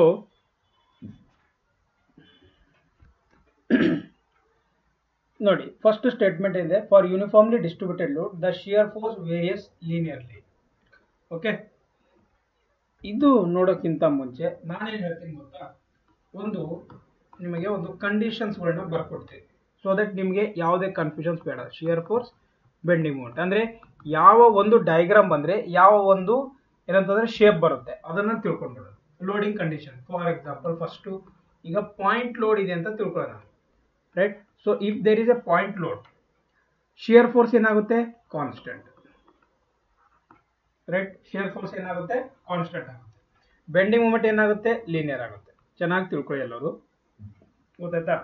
ಈಗ ಕಾನ್ಸ್ಟೆಂಟ್ ಇತ್ತು, ರೈಟ್. ಸೊ ಕಾನ್ಸ್ಟೆಂಟ್ ಯುಡೆಲ್ ಇದ್ರೆ, ಕಾನ್ಸ್ಟೆಂಟ್ ಯುಡೆಲ್ ಅಂತ ನಾನು ಹೇಳ್ತಾ ಇರೋದು ಇದ್ರೆ ಶಿಯರ್ ಫೋರ್ಸು ಲೀನಿಯರ್ ಆಗುತ್ತೆ. Okay, so bending moment parabola ಆಗುತ್ತೆ. ಸೊ ಚೆನ್ನಾಗಿ ತಿಳ್ಕೊಳ್ಳಿ ಇದು. ಆಮೇಲೆ ಲೀನಿಯರ್ ಯು ವಿ ಎಲ್ ಇತ್ತಂತಂದ್ರೆ ಇದು ಪ್ಯಾರಾಬೋಲಾ ಇರುತ್ತೆ. Shear force is parabola and this is cubic parabola, right. So this is a three important functions or three important ಇದೆ shear force bending moment ಮೇಲೆ ನಾವು ಅರ್ಥ ಮಾಡ್ಕೋಬೇಕಾಗಿದೆ. Now coming to this question, for uniformly distributed load the shear force varies linearly ಅಂತ ಹೇಳ್ತಾ ಇರೋದು correct ಆಗಿದೆ. For uniformly distributed load bending moment curve is parabola, ಇದನ್ನು correct ಆಗಿದೆ, right. For a load varying linearly, the shear force curve is a parabola. This is correct. So all options are correct in this question. A lever is supported on two hinges at A. Illi ಒಂದು ಇಲ್ಲೊಂದು. See, it carries a force of 3 kN as shown in the figure. ನೋಡಿ ಈ ತರ ಇದೆ. The bending moment at B. So ನಮಗೆ bending moment ಇಲ್ಲಿ calculate ಮಾಡೋದಿದೆ. B point ಅಲ್ಲಿ ನಮಗೆ bending moment ಕ್ಯಾಲ್ಕುಲೇಟ್ ಮಾಡೋದಿದೆ. ನೋಡಿ, ಸೊ ಇಲ್ಲಿ ನಾವು ಕ್ಯಾಲ್ಕುಲೇಟ್ ಮಾಡ್ಬೇಕಂತಂದ್ರೆ ಈ ಒಂದು ಪಾಯಿಂಟ್ ಏನಿದೆ ಅಲ್ಲ, ರೈಟ್, ಅದನ್ನ ಇಲ್ಲಿ ನೋಡಿ. ಸೊ ಇದನ್ನು ಲೀವರ್ ಆರ್ಮ್ ಅಥವಾ ಒಂದು ಮೂವ್ಮೆಂಟ್ ತರ ಇದನ್ನ ನಾವು ಕನ್ವರ್ಟ್ ಮಾಡ್ಕೋಬೇಕಾಗುತ್ತೆ. ಸೊ ದಟ್ ಯಾಕೆ ಅಂತಂದ್ರೆ ಇಲ್ಲಿ, ರೈಟ್, ಇದು 3 kN ಈ ತರ ಆಕ್ಟ್ ಆಗ್ತಾ ಇದೆ, ರೈಟ್. ಮತ್ತೆ ಈ ಕಡೆನೂ 3 kN ಆಕ್ಟ್ ಆಗ್ತಾ ಇದೆ, ರೈಟ್. 3 kN ಈ ತರ ಆಕ್ಟ್ ಆಗ್ತಾ ಇದೆ. ಇಸ್ ನಥಿಂಗ್ ಬಟ್ ಈ ಕಡೆನೂ ಇದೆ. ಕನ್ಫ್ಯೂಷನ್ ಮಾಡ್ಕೊಳಕ್ ಹೋಗಬೇಡಿ, ಒಂದು ನಿಮಿಷ. ನಾನು ಡ್ರಾ ಇನ್ನೊಂದ್ಸಲ ಮಾಡ್ತೀನಿ. ನೋಡಿ, ಇದು 3 kN, ಈ ಕಡೆನೂ 3 kN. So moment is 3 kN. Okay, so ಈ ತರ ಇದ್ದಾಗ ಈಗ ಇದ್ರದ್ದು ಡಯಾಗ್ರಾಮ್ ಯಾವ ತರ ಬರುತ್ತೆ? ಸಿಂಪಲ್. ಇಲ್ಲೊಂದು ಹಿಂಜ್ ಇದೆ, ಈ ಕಡೆ ಒಂದು ಹಿಂಜ್ ಇದೆ, ರೈಟ್. ಸೊ ಎರಡರ ಮಧ್ಯೆ ಈ ತರ ಇದೆ. ಸೊ ಮೂಮೆಂಟು ಇಲ್ಲಿ ಇದು ಇದ್ರ ಮಧ್ಯೆ ಇದೆ, ರೈಟ್. ಅದರದ್ದು 3 kN ಮೂಮೆಂಟ್ ಕೊಟ್ಟಿದ್ದಾರೆ. ಸೊ ಅವಾಗ ಇದ್ರದ್ದು ಶಿಯರ್ ಫೋರ್ಸ್ ಡಯಾಗ್ರಾಮ್ ಯಾವ ತರ ಆಗುತ್ತೆ? ಶಿಯರ್ ಫೋರ್ಸ್ ಈ ತರ ಆಗುತ್ತೆ, right. Shear force will become 1 kN. ಯಾಕೆ? ನಾನು ರಿಯಾಕ್ಷನ್ ಕ್ಯಾಲ್ಕುಲೇಟ್ ಮಾಡ್ತೀನಿ. ರಿಯಾಕ್ಷನ್ ಈಕ್ವಲ್ಸ್ ಟು ಈ ಕಡೆ 1 kN ಇದೆ, ಈ ಕಡೆನೂ R B equal to 1 kN, right. R ಬಿನೂ 1 kN. So shear force 1 kN ಆಗುತ್ತೆ. ಇದು ಶಿಯರ್ ಫೋರ್ಸ್ ಡಯಾಗ್ರಾಮ್. ಸೊ ಇದು ನೆಗೆಟಿವ್ ವ್ಯಾಲ್ಯೂ ಇರುತ್ತೆ. ಓಕೆ, ಯಾಕಂದ್ರೆ ಈ ಒಂದು ಪಾಯಿಂಟು ಮತ್ತೆ ಇಲ್ಲಿ ಬಿ ಪಾಯಿಂಟ್ ಇದೆ, ಆ ಪಾಯಿಂಟ್ ನಾವು ಮಾಡಿದ್ರೆ ಈ ತರ ಬರುತ್ತೆ. ನಾವು ಇವೆರಡು ಪಾಯಿಂಟ್ ನಾನೇನ್ ಮಾಡ್ತೀನಿ ಅಂತಂದ್ರೆ ಇದನ್ನ ಎಕ್ಸ್ಟೆಂಡ್ ಮಾಡ್ಕೊಂಡ್ಬಿಟ್ಟು, right. So let me clearly draw the bending moment diagram. So ಇದಕ್ಕೆ ಏನ್ ಬರುತ್ತೆ? ಇದಕ್ಕೆ ಈ ತರ ಬರುತ್ತೆ ಡಯಾಗ್ರಾಮ್, ರೈಟ್. ಸೊ ಇದನ್ನ ನಾವು ಡ್ರಾ ಮಾಡಿದಾಗ ಸಿಂಪಲ್ ಆಗಿದೆ, ರೈಟ್. ಸೊ ಇಲ್ಲಿಂದ ಇಲ್ಲಿಗೆ ಇದು 0 ಆಗುತ್ತೆ, ಇಲ್ಲಿಗೆ ಈ ಪಾಯಿಂಟ್ ಅಲ್ಲಿ 0 ಆಗುತ್ತೆ. ಇಲ್ಲಿ 3 kN ಆಗುತ್ತೆ, ಯಾಕೆಂದ್ರೆ ಇಲ್ಲಿ ಮೂವ್ಮೆಂಟ್ ಇದೆ. ಓಕೆ, ಸೊ ಇದು 2 kN ಮೀಟರ್, ಇದು 1 kN metre. 1 ಕಿಲೋನ್ಯೂಟನ್ metre. Okay, 1 ಕಿಲೋನ್ಯೂಟನ್ metre. So ಇದು ಎಷ್ಟಾಗುತ್ತೆ ಇವಾಗ? ಸೊ ಇದನ್ನು 1 ಕಿಲೋನ್ಯೂಟನ್ ಮೀಟರ್ ಆಗುತ್ತೆ. ಗೊತ್ತಾಯ್ತಾ? ಸೊ ಇದನ್ನು 1 ಕಿಲೋನ್ಯೂಟನ್ ಮೀಟರ್ ಆಗುತ್ತೆ. ನೀವು ಮಲ್ಟಿಪ್ಲೈ ಮಾಡಿ, ರೈಟ್? ಈ ಡಿಸ್ಟೆನ್ಸ್ ಇಂದ ಈ ಡಿಸ್ಟೆನ್ಸ್ ನೋಡಿ, ಈ ಡಿಸ್ಟೆನ್ಸ್ ಎಷ್ಟಿದೆ? 1 ಮೀಟರ್. ಈ ಡಿಸ್ಟೆನ್ಸ್ ಎಷ್ಟಿದೆ? 1 ಮೀಟರ್. Is it right? ಈ ಡಿಸ್ಟೆನ್ಸ್ 1 ಮೀಟರ್ ಇದೆ. ನಾವು multiply RA into this one, right? RA into 1 ಇದು 1 ಆಗುತ್ತೆ. ಆಮೇಲೆ ಇದು ಈ ಕಡೆದು RA ಇಂಟು 1 1 ಆಗುತ್ತೆ. ಬಟ್ ಇಲ್ಲಿ ಮೂವ್ಮೆಂಟ್ ಇರೋದನ್ನ ಅಪ್ವರ್ಡ್ ಇದೆ ಇದು, ರೈಟ್? ಇದು 2 ಆಗುತ್ತೆ. ಇಲ್ಲಿ ಈ ಪಾಯಿಂಟ್ ಅಲ್ಲಿ ಏನಾಗುತ್ತೆ? ಒಂದು ಅಪ್ವರ್ಡ್ 2 ಬರುತ್ತೆ, ಡೌನ್ವರ್ಡ್ 3 ಬರುತ್ತೆ, ರೈಟ್? ಸೊ ಅದನ್ನು ಮೈನಸ್ ಮಾಡಿದಾಗ ಈ ತರ ಬರುತ್ತೆ ಅದು. ಓಕೆ, ಗೊತ್ತಾಯ್ತಾ? ಸೊ 1 and 2 ಇದು ಆನ್ಸರ್ ಆಯ್ತು ಈಗ. ಸೊ ಈಗ ಇದರಲ್ಲಿ ಆನ್ಸರ್ ಏನು ಬರುತ್ತೆ? ಅವ್ರು ಕೇಳಿರೋದು ಯಾವ ಪಾಯಿಂಟು? ಅವ್ರು ಕೇಳಿರೋದು ಬಿ ಪಾಯಿಂಟ್ ಅಲ್ಲಿ.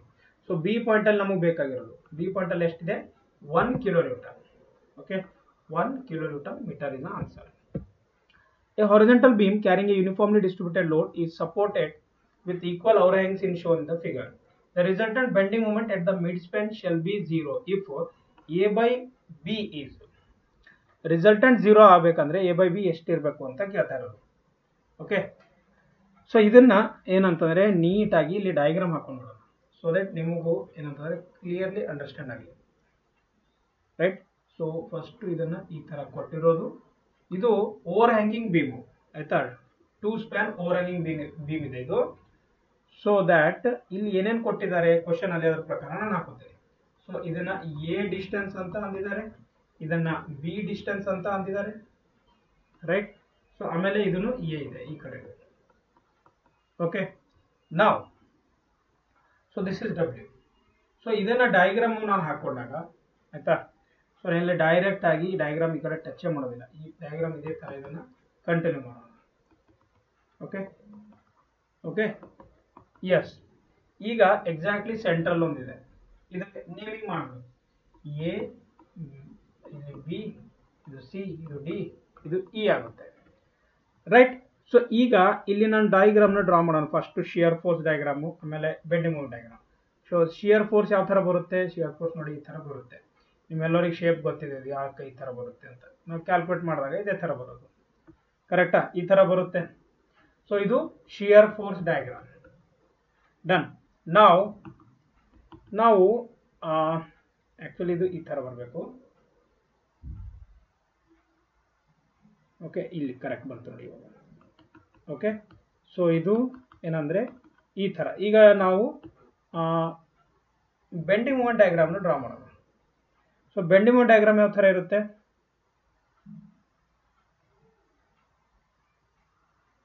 ಸೊ ಈ ಥರ ಇದಕ್ಕೆ ಟಚ್ ಆಗಿ ಕೆಳಗಡೆ ಬರುತ್ತೆ. ಓಕೆ, ಸೊ ಇಲ್ಲಿ ಬಂದು ಆಮೇಲೆ ಮತ್ತೆ ಇಲ್ಲಿಗೆ ಹೋಗುತ್ತೆ, ರೈಟ್? ಈ ಪಾಯಿಂಟು, ಈ ಪಾಯಿಂಟು, ಈ ಒಂದು ಪಾಯಿಂಟು, ಈ ಪಾಯಿಂಟ್ ಇಂಪಾರ್ಟೆಂಟ್ ಇದೆ. ಓಕೆ, ಇದು ಏನಾಗುತ್ತೆ? WA²/2. ಎ ಗೊತ್ತಿದೆ ಡಿಸ್ಟೆನ್ಸು, ಇದನ್ನು WA²/2. Okay, so WA²/2, WA²/2. So ಇದೇನಾಗುತ್ತೆ? ಇದು WA ಆಗುತ್ತೆ. ಇದೇನಾಗುತ್ತೆ? ಇದು WB/2 ಆಗುತ್ತೆ, ರೈಟ್? ಇದನ್ನು WA ಆಗುತ್ತೆ. So this one also 0. So ಇವು ಪಾಸಿಟಿವ್ ವ್ಯಾಲ್ಯೂ, ಇದು ನೆಗೆಟಿವ್, ಇದು ಪಾಸಿಟಿವ್, ಇದು ನೆಗೆಟಿವ್. ಓಕೆ, ಸೊ ಇದು ಗೊತ್ತಾಯ್ತು. ಈಗ ನಾವೇನು ಮಾಡಬೇಕು? Moment at C minus of moment at a ಮಾಡೋದಿದೆ. Moment at C, so area under shear force diagram between A and C. Area under shear force diagram ಯಾವುದು? Between which one? A and C, right? A and C. So ನಾವು ಈಗ point to point ನೋಡಿದಾಗ ಏನಾಗುತ್ತೆ ಇಲ್ಲಿ ನೋಡೋಣ. So half into, right, W into A, right, into A plus half into WB by 2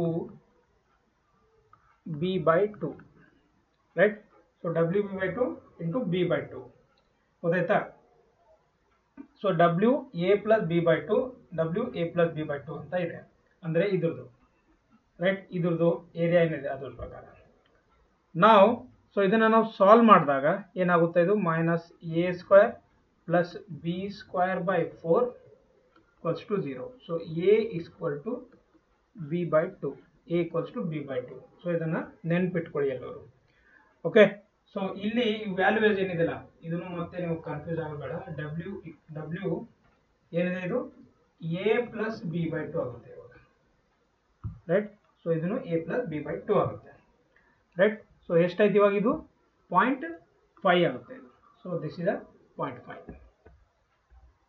In a conjugate beam method, a simple outer support in the real beam is transferred as.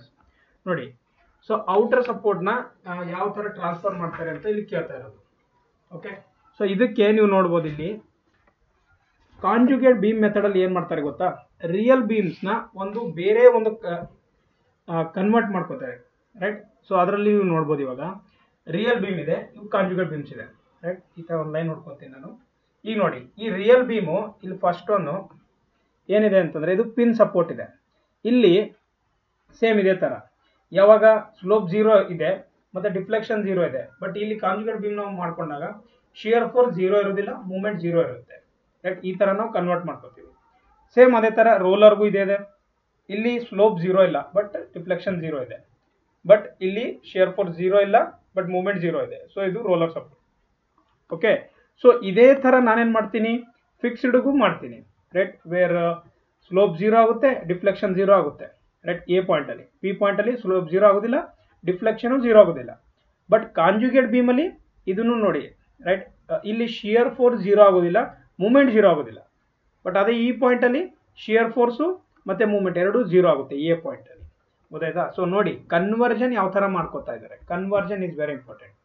Same ಅದೇ ತರ internal pin ಇದ್ದಾಗ ಒಂದಿದೆ, ಆಮೇಲೆ ಇದು ಈ ತರ hinge ಆಗ್ಬಿಡುತ್ತೆ. Internal roller ಇದ್ರೆ ಇದು ಈ ತರ ಹಿಂಜ್ ಆಗುತ್ತೆ, internal hinge, internal roller. Slider ಇದ್ರೆ ಸ್ಲೈಡರ್ ಈ ತರ ಆಗುತ್ತೆ. ಸೊ ಇವೆಲ್ಲ ಕಂಡೀಷನ್ಸ್ ಇದೆ, ದಯವಿಟ್ಟು ಬೇಕಾದ್ರೆ ಸ್ಕ್ರೀನ್ ಶಾಟ್ ತಗೊಳ್ಳಿ, ಏನಾದ್ರು ಮಾಡಿ. ಬಟ್ ಇವು ನೆನ್ಪಿಟ್ಕೊಳ್ಳಿ, ಇವು ಈ ತರ ಕನ್ವರ್ಟ್ ಒಂದಕ್ಕೊಂದು ಕನ್ವರ್ಟ್ ಆಗುತ್ತೆ. ಓಕೆ. ನಾವು coming to this question, what they as conjugate beam method ಅಲ್ಲಿ ಸಿಂಪಲ್ ಔಟರ್ ಸಪೋರ್ಟ್. ಸೊ ಅದನ್ನ ನಾವು ಯಾವುದಕ್ಕೆ ಏನಂತಂದ್ರೆ ಕನ್ವರ್ಟ್ ಮಾಡ್ತೀವಿ ಅಂದ್ರೆ ಸಿಂಪಲ್ ಸಪೋರ್ಟ್ಗೆ ಕನ್ವರ್ಟ್ ಮಾಡ್ತೀವಿ. We will convert it to simple support.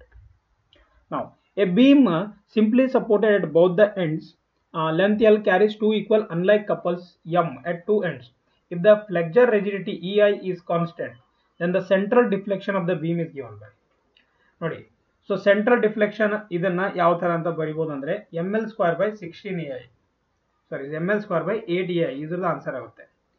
Okay. So ಇಲ್ಲಿ ನೋಡ್ಬೋದು ನೀವು, ಇದು ಫಸ್ಟ್ ಕೇಸು ನಾನು ಬರ್ದಿರೋದು ಅದೇ ಇದೆ.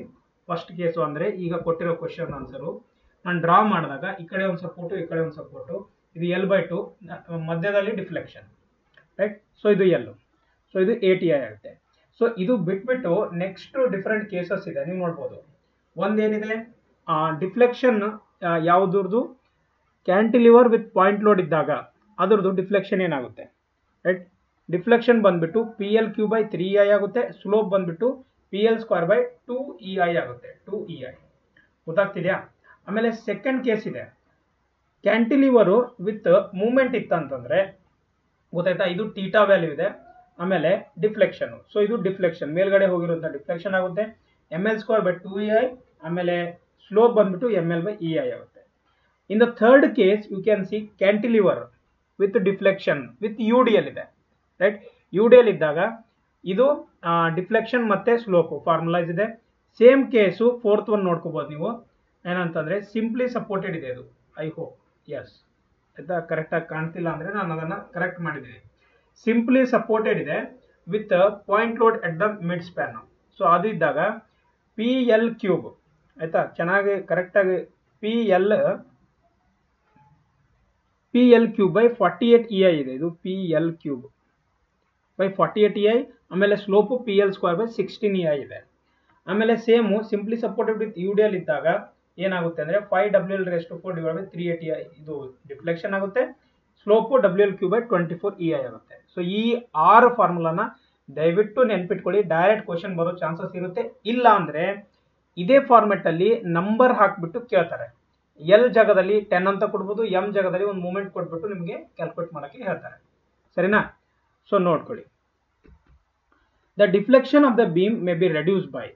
Deflection of the beam may be reduce by. Deflection ನಾವು ಯಾವ ತರ ರೆಡ್ಯೂಸ್ ಮಾಡ್ಬೋದು ನೋಡಿ.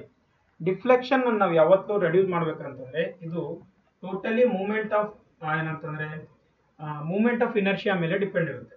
ರೈಟ್. ಮೂಮೆಂಟ್ ಆಫ್ ಇನರ್ಷಿಯಾ ಅಂದ್ರೆ is nothing but we have to increase either the depth or the width, right, of the section or the both. ಅಂದ್ರೆ ನಾನು width ಆದ್ರೂ increase ಮಾಡಬಹುದು, ಡೆಪ್ತ್ ಆದ್ರೂ ಇನ್ಕ್ರೀಸ್ ಮಾಡಿದ್ರೆ ಡಿಫ್ಲೆಕ್ಷನ್ ಆಫ್ ದ ಬೀಮ್ ನ ನಾನು ಕಮ್ಮಿ ಮಾಡಬಹುದು. ಆರ್ ಎಂಡ್ ಕನ್ಸ್ಟೆನ್ಸ್ ಏನಿರುತ್ತೆ, right, end ಕನ್ಸ್ಟೆನ್ಸ್ R deflection of beam ನ ರೆಡ್ಯೂಸ್ ಮಾಡಬಹುದು. ಫಾರ್ ಎಕ್ಸಾಂಪಲ್ ಈಗ ಬರೀ ನಾವು ಏನಂತಂದ್ರೆ ಒಂದು ಫಿಕ್ಸ್ ಎಂಡ್ ಬೀಮ್ ಇದೆ, ರೈಟ್, ಇದು ಫಿಕ್ಸ್ ಎಂಡ್ ಬೀಮ್ ಇದೆ ಈ ತರ, ರೈಟ್. ಸೊ ಈ ತರ ಇಲ್ಲಿ ಫಿಕ್ಸ್ ಎಂಡ್ ಇದೆ, ಇಲ್ಲಿ ಪಾಯಿಂಟ್ ಲೋಡ್ ಇದೆ, ರೈಟ್, ಪಿ. ಬಟ್ ಅದೇ ಏನಂತಂದ್ರೆ ಸಿಂಪ್ಲಿ ಸಪೋರ್ಟೆಡ್ ಇದ್ರೆ, ರೈಟ್, ಸಿಂಪ್ಲಿ ಸಪೋರ್ಟೆಡ್ ಇತ್ತಂತಂದ್ರೆ ಆಯ್ತಾ, ಸೊ ಇಲ್ಲಿ ಪಾಯಿಂಟ್ ಲೋಡ್ ಇತ್ತಂದ್ರೆ ಈ ಇದಕ್ಕಿಂತ ಇದು ನಾವು 1/4 ಟೈಮ್ಸ್ ನ ಕಮ್ಮಿ ಮಾಡಬಹುದು. ಈ ತರ ನಾವು ಲೋಡಿಂಗ್ ಮಾಡ್ಕೊಂಡ್ರೆ, ಓಕೆ. ಸೊ ಈ ತರನ ನಾವು ಡಿಫ್ಲೆಕ್ಷನ್ ನ ಕಮ್ಮಿ ಮಾಡಬಹುದು. ಸೊ ನಾವು what is the answer for this question? Any of the above, either the increasing the depth of the section, increasing the degree of the end constraint, increasing the width of the section. So all of the above we can do and we can reduce the deflection of the beam. Point out the correct matching, right. So ಇದ್ರದ್ದು correct matching ಯಾವ್ದು ಆಗ್ತಾ ಇದೆ ಅಂತ ಕೇಳ್ತಾ ಇರೋದು. So ಮತ್ತೆ ಇದಕ್ಕೆ definitions ಗಳು ನಾವು ಬರ್ಕೊಂಡು ಬರ್ಬೇಕಾಗುತ್ತೆ. ಫಾರ್ ಎಕ್ಸಾಂಪಲ್ ಈಗ ಇದು ಕ್ಯಾಂಟಿಲಿವರ್, ರೈಟ್, ಐ ಹೋಪ್ ಇವಾಗೆ ಬರ್ದಿದ್ದೀವಿ, ಸಾರಿ, ಇದೇ ಇಲ್ಲಿ ಇನ್ನೊಂದ್ಸಲ ಬರ್ದಿದೆ, ರೈಟ್. ಸೊ ಇದೇ ನಾನು ಇಲ್ಲಿ ಬರ್ದಿದ್ದೇನಲ್ಲ, ಇದೇ ಇಲ್ಲಿ ಒಂದ್ಸಲ ಡೈರೆಕ್ಟ್ ಆಗಿ ಕ್ವಶನ್ ಬಂದಿದೆ. ಸೊ ಇಲ್ಲಿ ಏನ್ ಕೇಳಿದ್ದಾರೆ, cantilever beam with under point load at tip, okay.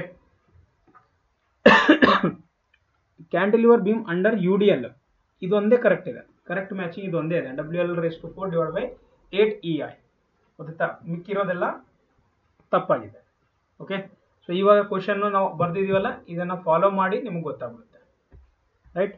Next question, deflection of the free end of A cantilever beam having A concentrated load W at mid span is given by. Cantilever beam having concentrated load, okay. Deflection of the beam,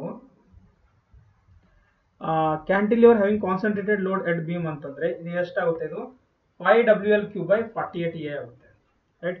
5WL3/48 EI ಆಗುತ್ತೆ. ಇದು ಯಾವ ತರ ಆಗುತ್ತೆ ನೋಡೋಣ, right.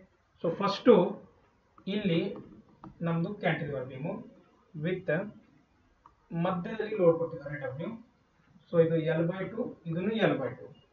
ಆಮೇಲೆ ಇದ್ರದ್ದು free end of A cantilever beam having concentrated W at the mid span is, ಎರಡೂನು comparison ಮಾಡೋದಿದೆ ನಮಗೆ, ಓಕೆ. ಎರಡೂನು ಕಂಪ್ಯಾರಿಸನ್ ಮಾಡೋದಿದೆ. ಯಾವ ತರ ಮಾಡೋದು ನೋಡಿ.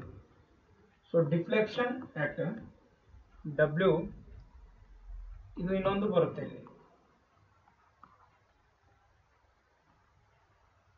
ಡಿಫ್ಲೆಕ್ಷನ್ ಇಲ್ಲಿ ಬರುತ್ತೆ, ಒಂದು ಡಿಫ್ಲೆಕ್ಷನ್ ಇಲ್ಲಿ ಬರುತ್ತೆ, ಇನ್ನೊಂದು ಇಲ್ಲಿ ಬರುತ್ತೆ, ಓಕೆ.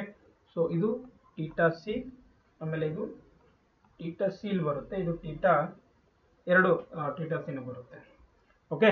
ಸೊ ಇದನ್ನು W ಇದೆ. ನಾವು theta 1 or deflection 1 W into L/2 whole cube divided by 3 EI equals to WL3/24 EI. ಆಮೇಲೆ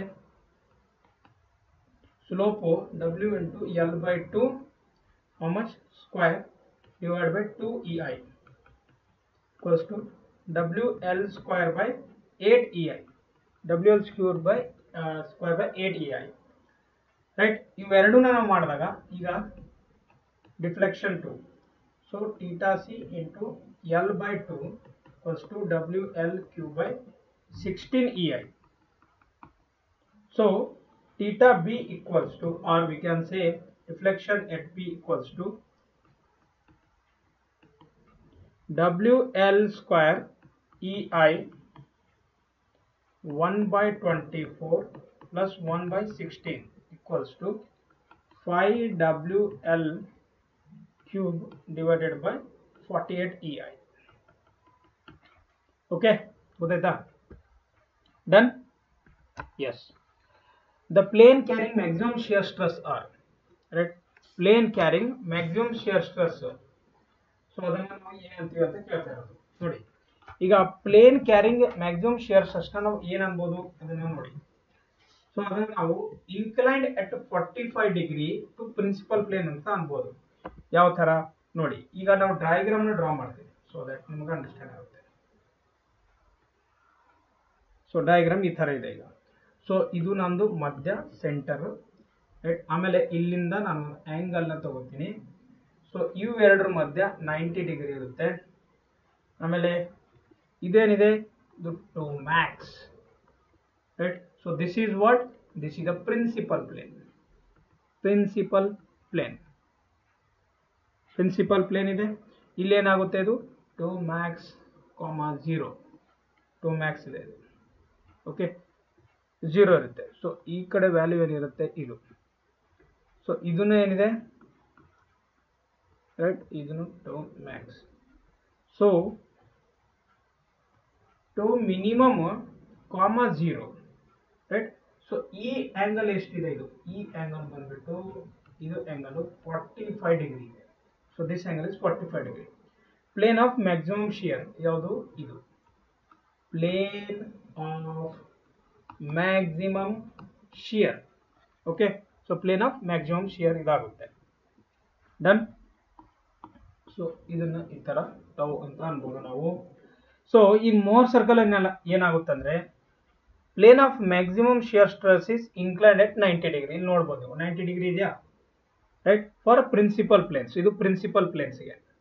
okay, so one element plane of maximum shear stress inclined at 45 degree. ಇಲ್ಲಿ ನೋಡಿ ಇದು 45 ಡಿಗ್ರಿ ಇದೆ from the principal planes. ಗೊತ್ತಾಯ್ತಾ? So ಈಗ T average ತೆಗಿಬೇಕಂದ್ರೆ ನಾನು T average, ಇದ್ರದ್ದು average principal stress average ತೆಗಿಬೇಕಂದ್ರೆ maximum ಏನಿದೆ ಪ್ಲಸ್ ಮಿನಿಮಮ್ ಯಾವುದಿದೆ, ಸೊ ಡಿವೈಡೆಡ್ ಬೈ 2 ಮಾಡ್ತೀನಿ. ಡಿವೈಡ್ ಬೈ 2 ಮಾಡ್ಕೊಂಡಾಗ, ರೈಟ್, ಸೊ ಈ ತರ ಆಗುತ್ತೆ. ಇನ್ನೊಂದು ಕೆಚ್ ಬರುತ್ತೆ, ಅದು plane of maximum normal shear ಬಂದಾಗ, ರೈಟ್, ಅದು 45 ಡಿಗ್ರಿನೇ ಇರುತ್ತೆ. ಡನ್.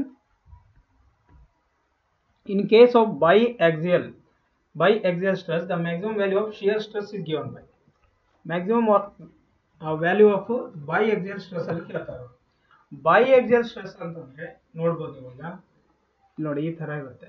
ಈ ಕಡೆ ಒಂದು ಸೇಮ್ ಹೋಗ್ತಾ ಇರುತ್ತೆ, ಈ ಕಡೆನೂ ಸೇಮ್ ಹೋಗ್ತಾ ಇರುತ್ತೆ ಸ್ಟ್ರೆಸ್, ರೈಟ್. ಸೊ ಇದು ಮತ್ತೆ ಇದು, ರೈಟ್, ಇದನ್ನ P2, ಇದನ್ನ P2, P1 ಅಂತ ಕೊಡ್ತೀನಿ. ಸೊ ಡಯಾಗ್ರಾಮ್ ನಾನು ಡ್ರಾ ಮಾಡಿದಾಗ ಡಯಾಗ್ರಾಮ್ ನೋಡಿ ಈ ತರ. ಸೊ ಇದು ಏನಾಗುತ್ತೆ ಅವಾಗ ಮ್ಯಾಕ್ಸಿಮಮ್ ಇರುತ್ತೆ.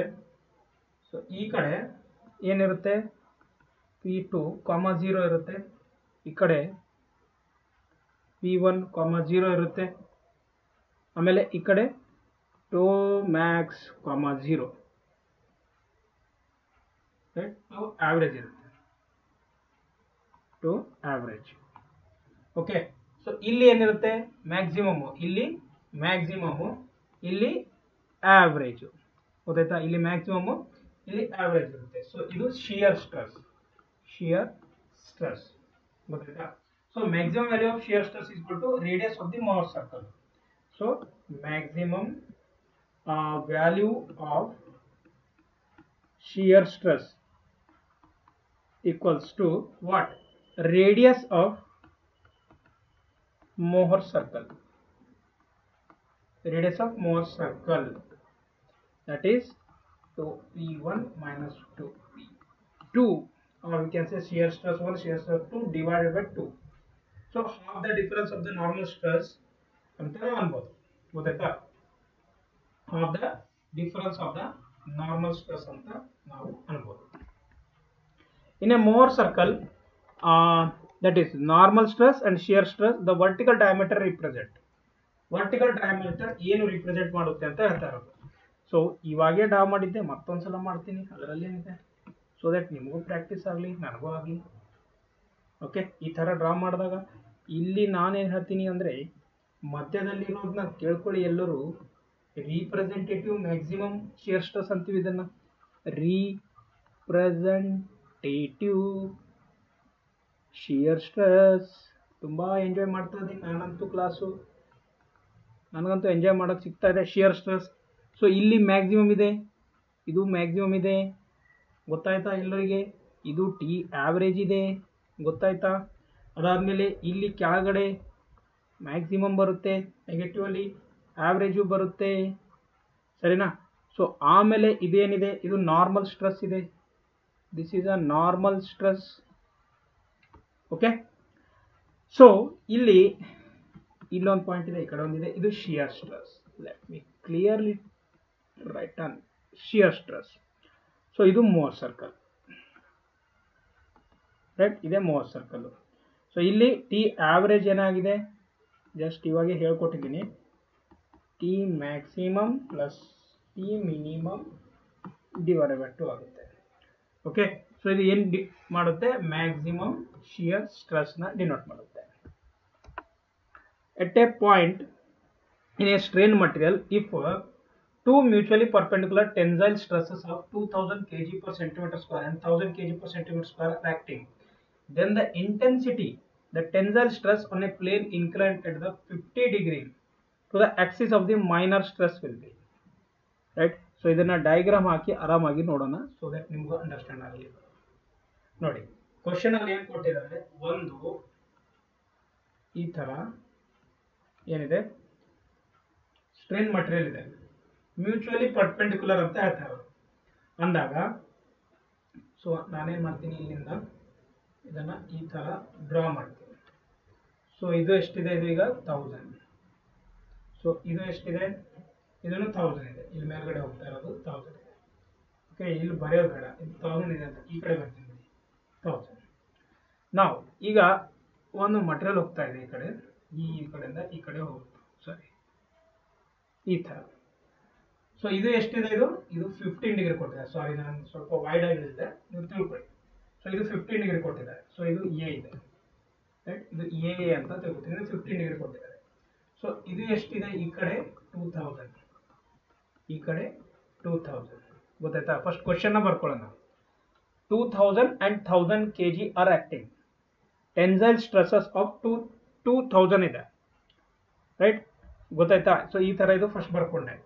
ಈಗ ಎಲಿಮೆಂಟ್ ಆಫ್ ಮೋರ್ ಸರ್ಕಲ್ ನ ಡ್ರಾ ಮಾಡಬೇಕಾಗುತ್ತೆ. ಮತ್ತೆ element, let me clearly we have to draw. So ಈ ತರ ಡ್ರಾ ಮಾಡಿದಾಗ ಇಲ್ಲಿ ನೋಡ್ಬೋದು ನೀವೀಗ ಸೆಂಟರು ಯಾವ ತರ ನಾನು ಮಾಡ್ಬೋದು ಅಂದ್ರೆ, ಇದು ಸೆಂಟರ್ ಇದೆ, ರೈಟ್.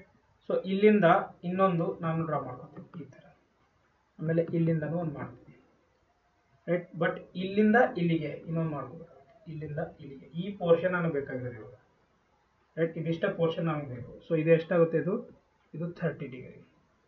ಓಕೆ, ಸೊ ಇದು ರೇಡಿಯಸ್ ಇದೆ, ಇದನ್ನು 30 ಡಿಗ್ರಿ ಇದೆ, ರೈಟ್. ಈ ಕಡೆ ಇದು 2000, 0, ಈ ಕಡೆ ಇದು 1000, 0 ಕೊಟ್ಟಿರೋದಿದೆ. ಇಲ್ಲಿ ಏನಾಗುತ್ತೆ, 1500, 0. ಓಕೆ, ಸೊ ಇದು ಆರ್. ಈಗ exactly at the centre 1500, 0. So radius ಏನಾಗುತ್ತೆ, 2000 minus 1000, okay, divided by 2 into, sorry, equals to 500. So ಇವಾಗ ಏನಂತಂದ್ರೆ, normal stress equals to 1500 plus R cos 30 degree. R cos 30 degree ನಾನು ಇಲ್ಲಿ ಈ ಟ್ರಯಾಂಗಲ್ ಇಂದ ತೋರ್ತಾ ಇರೋದು, R cos 30 degree. So 1500 plus 500 cos 30. How much this one? This is 1933 Newton per mm square. Okay. Now normal stress are plane AA. Normal stress ಎಲ್ಲಿದೆ ಈಗ? Normal stress first sketch ನೋಡಿ. Normal stress are plane A and A, ಗೊತ್ತಾಯ್ತಾ? So ಇದು formula ಏನಿದೆ ಅಂತಂದ್ರೆ x plus y divided by, that is the normal stress or normal stress x y divided by 2 plus normal x normal stress y minus divided by 2 plus cos theta, sorry, multiply by cos 2 theta plus 2xy sin 2 theta, sin 2 theta. So ಇದನ್ನ ನಾನು ಮಾಡಿದಾಗ ಈಗ 2000 plus 1000 divided by 2 plus 2000 minus 1000, so divided by 2 cos 30 degree plus 0 ಆಗುತ್ತೆ. So ಇದು value ಎಷ್ಟಾಗುತ್ತೆ? ಇದನ್ನು 1933 ಆಗುತ್ತೆ. 1933 Newton per mm square. Okay, ಗೊತ್ತಾಯ್ತಾ? ಸೊ ಈ ತರ ನಾವು ಕ್ಯಾಲ್ಕುಲೇಟ್ ಮಾಡಬೇಕಾಗುತ್ತೆ. ಬಟ್ ಇಲ್ಲಿ ಯಾವುದೋ ಆಪ್ಷನ್ ಇಲ್ಲ, ರೈಟ್? ಯಾವುದೋ ಆಪ್ಷನ್ ಕೊಟ್ಟಿಲ್ಲ. ಸೊ ಆನ್ಸರ್ ಇದು ಕರೆಕ್ಟ್ ಆಗುತ್ತೆ. Okay, next. The normal and tangential components of stress on an inclined plane through theta to the direction of the force will be equal to theta. Right? So ಇದು ಯಾವ ತರ ಮಾಡಬಹುದು? So ಇದನ್ನ 45 degree ಅಂತ ಅನ್ಬೋದು. Normal more circle centre ಎಟ್ origin ಎಷ್ಟಿರುತ್ತೆ? Right, ಇವಾಗ draw ಮಾಡಿದೆ ನೋಡಿ, ಇಲ್ಲಿ 90 ಡಿಗ್ರಿ ಇರುತ್ತೆ. ಇಲ್ಲಿ ಇವಾಗ ಜಸ್ಟ್ ಮಾಡಿದ್ದೀನಲ್ಲ, ಯಾವ ಕ್ವಶನ್ ಅದು? ಇಲ್ಲಿದೆ ನೋಡಿ, ರೈಟ್? ಸೊ ಇದು 90 ಡಿಗ್ರಿ 45 ಡಿಗ್ರಿ ಇವಾಗ ಜಸ್ಟ್ ಒಂದು ಕ್ವಶನ್ ಆಗಿತ್ತಲ್ಲ. ಎಸ್, 45 ಡಿಗ್ರಿ ಇದೆ, ಇಲ್ಲಿ 90 ಡಿಗ್ರಿ ಇದೆ, ರೈಟ್? ಅದೇ ಕ್ವಶನ್ ಇಲ್ಲಿ ಬೇರೆ ಟೈಪ್ ಕೇಳಿದ್ದಾರೆ ಅಷ್ಟೇ. Okay, next. The angle between principal plane and the plane of maximum shear. So ಅದು ಎಷ್ಟಿದೆ ಅಂತ ಕೇಳ್ತಾ ಇರೋದಿಲ್ಲ. ಎಷ್ಟಾಗುತ್ತೆ? ಇದು 135 ಆಗುತ್ತೆ. 135 ಯಾವ ತರ ನೋಡಿ, ಆಂಗಲ್ ಬಿಟ್ವೀನ್ ಪ್ರಿನ್ಸಿಪಲ್ ಪ್ಲೇನ್ ಮತ್ತೆ plane of maximum shear 45 degree ಅಂತ ನಾವು ಹೇಳ್ತಾ ಇರೋದು, ರೈಟ್? ಸೊ 2 ಡೈಮೆನ್ಷನಲ್, ಇಲ್ಲಿ ನೋಡಿ ಡಯಾಗ್ರಾಮ್ ನ ಡ್ರಾ ಮಾಡ್ತೀನಿ, ಸೊ ದಟ್ ನಿಮಗೆ ಅಂಡರ್ಸ್ಟ್ಯಾಂಡ್ ಆಗುತ್ತೆ. ಯಾಕಂದ್ರೆ diagram is more important then just ಹೇಳೋದಕ್ಕಿಂತ ಡ್ರಾ ಮಾಡಿದ್ರೆ ನಿಮ್ಗೆ ಈಸಿ ಆಗುತ್ತೆ ಅಂತ ಅನ್ಕೋತೀನಿ. ಈ ತರ ಇದೆ, ಸೊ ಈ ತರ ಸರ್ಕಲ್ ಇದೆ. ಎಸ್, ಪರ್ಫೆಕ್ಟ್ ಆಗಿ ಬಂದಿಲ್ಲ, ಬಟ್ ಇಟ್ಸ್ ಓಕೆ. ಇದು ಸೆಂಟರ್ ಇದೆ. ಸೊ ಇವೆರಡರ ಮಧ್ಯೆ ಏನಿದೆ, ನಾನು ಹೇಳ್ತಾ ಇರೋದು 90 ಡಿಗ್ರಿ ಇದೆ. ಸೊ 2 ಡೈಮೆನ್ಷನ್ ಸ್ಟ್ರೆಸ್ ಸಿಸ್ಟಮ್ ಇದ್ದಾಗ ಏನಾಗುತ್ತೆ? 2 ಪ್ಲೇನ್ಸ್ 45 135 ಆಗುತ್ತೆ. ಸೊ ಇದು 90 ಆಯ್ತಾ? ಸೊ ಇದೇನಾಗುತ್ತೆ? ಇದು ಮ್ಯಾಕ್ಸಿಮಮ್ ಸ್ಟ್ರೆಸ್ ಆಗುತ್ತೆ, ರೈಟ್? ಇದನ್ನು ಮ್ಯಾಕ್ಸಿಮಮ್ ಆಗುತ್ತೆ, ಕರೆಕ್ಟಾ? ಇಲ್ಲಿಂದ ಇಲ್ಲಿಗೆ 90 ಆಗುತ್ತೆ. ಬಟ್ ಇಲ್ಲಿಂದ ಇಲ್ಲಿಗೆ ಎಷ್ಟಾಗುತ್ತೆ? ಇದು 270 ಆಗುತ್ತೆ, 270 ಡಿಗ್ರಿ. ಸೊ ಆಂಗಲ್ ಬಿಟ್ವೀನ್, ನೋಡಿ ಇಲ್ಲಿ, angle between principal plane and maximum shear plane ಏನಿದೆ ಅದು ಬಂದ್ಬಿಟ್ಟು 90 degree by 2 R 270/2, right? 270 degree by 2, that is either 45 degree or either 135 degree. ಗೊತ್ತಾಯ್ತಾ? Right? S. The bending stress on a prismatic beam is given by. Bending stress ಪ್ರಿಸ್ಮೆಟಿಕ್ ಬೀಮ್ಗೆ ಏನಂತ ಬರಿತೀವಿ? Bending ನೋಡಿ, ಈಗ ಇದು bending stress question start ಆಯಿತು. So bending stress ಏನಿದೆ ಈಗ ನಿಮಗೆಲ್ಲರಿಗೂ ಗೊತ್ತಿದೆ, m/I, right? Stress by y is equal to EI, right? So ಇದು ನೋಟೇಷನ್ ನೆನಪಿಡೋಕೆ ಆಲ್ರೆಡಿ ಒಂದು ಶಾರ್ಟ್ ಕಟ್ ಹೇಳಿದ್ದೀನಿ, ಅದರ ಪ್ರಕಾರ ನೆನಪಿಟ್ಕೊಳ್ಳಿ, ರೈಟ್? ಗೊತ್ತಾಯ್ತಾ? ಈಗ ಇದ್ರದ್ದು ಆನ್ಸರ್ ಏನಾಗುತ್ತೆ? ರೈಟ್, ಸಿಂಪಲ್ ಆಗಿದೆ ನೋಡಿ. So bending stress is equal to m/I into y ಆಗುತ್ತೆ. So m/I into y, so B, right? Next question. So ಇಲ್ಲಿ ಈ ಪಾಯಿಂಟ್ ಅಲ್ಲಿ m ಏನಿದೆ? Bending moment, I moment of inertia, ಆಮೇಲೆ ಬೆಂಡಿಂಗ್ ಸ್ಟ್ರೆಸ್ ಇದೆ ಇದು, ರೈಟ್? ಇದು ಬೆಂಡಿಂಗ್ ಸ್ಟ್ರೆಸ್. ಆಮೇಲೆ y distance from neutral Axis to wear bending stress to be found. E is a modulus of elasticity, R is a radius. Done. Next, the ratio of flexural rigidity of a beam B into D to another one B into 2D of a similar material will be. So similar material ಇತ್ತಂದ್ರೆ ಏನಾಗುತ್ತೆ? beam 1 beam 2 ಅಂತ ಇದೆ. So ಇದು ಈಗ ಈ ತರ ಒಂದು section ಇದೆ, ರೈಟ್? ಸೊ ಇದು B ಇದೆ, ಇದು D ಇದೆ. ಸೊ ಇದು beam 1 ಅಂತ ಕೊಡ್ತೀವಿ.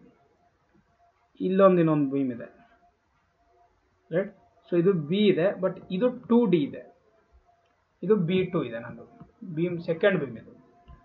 Moment of inertia about neutral Axis. So INA for beam 1 for B1, so BD3/12 ಆಗುತ್ತೆ.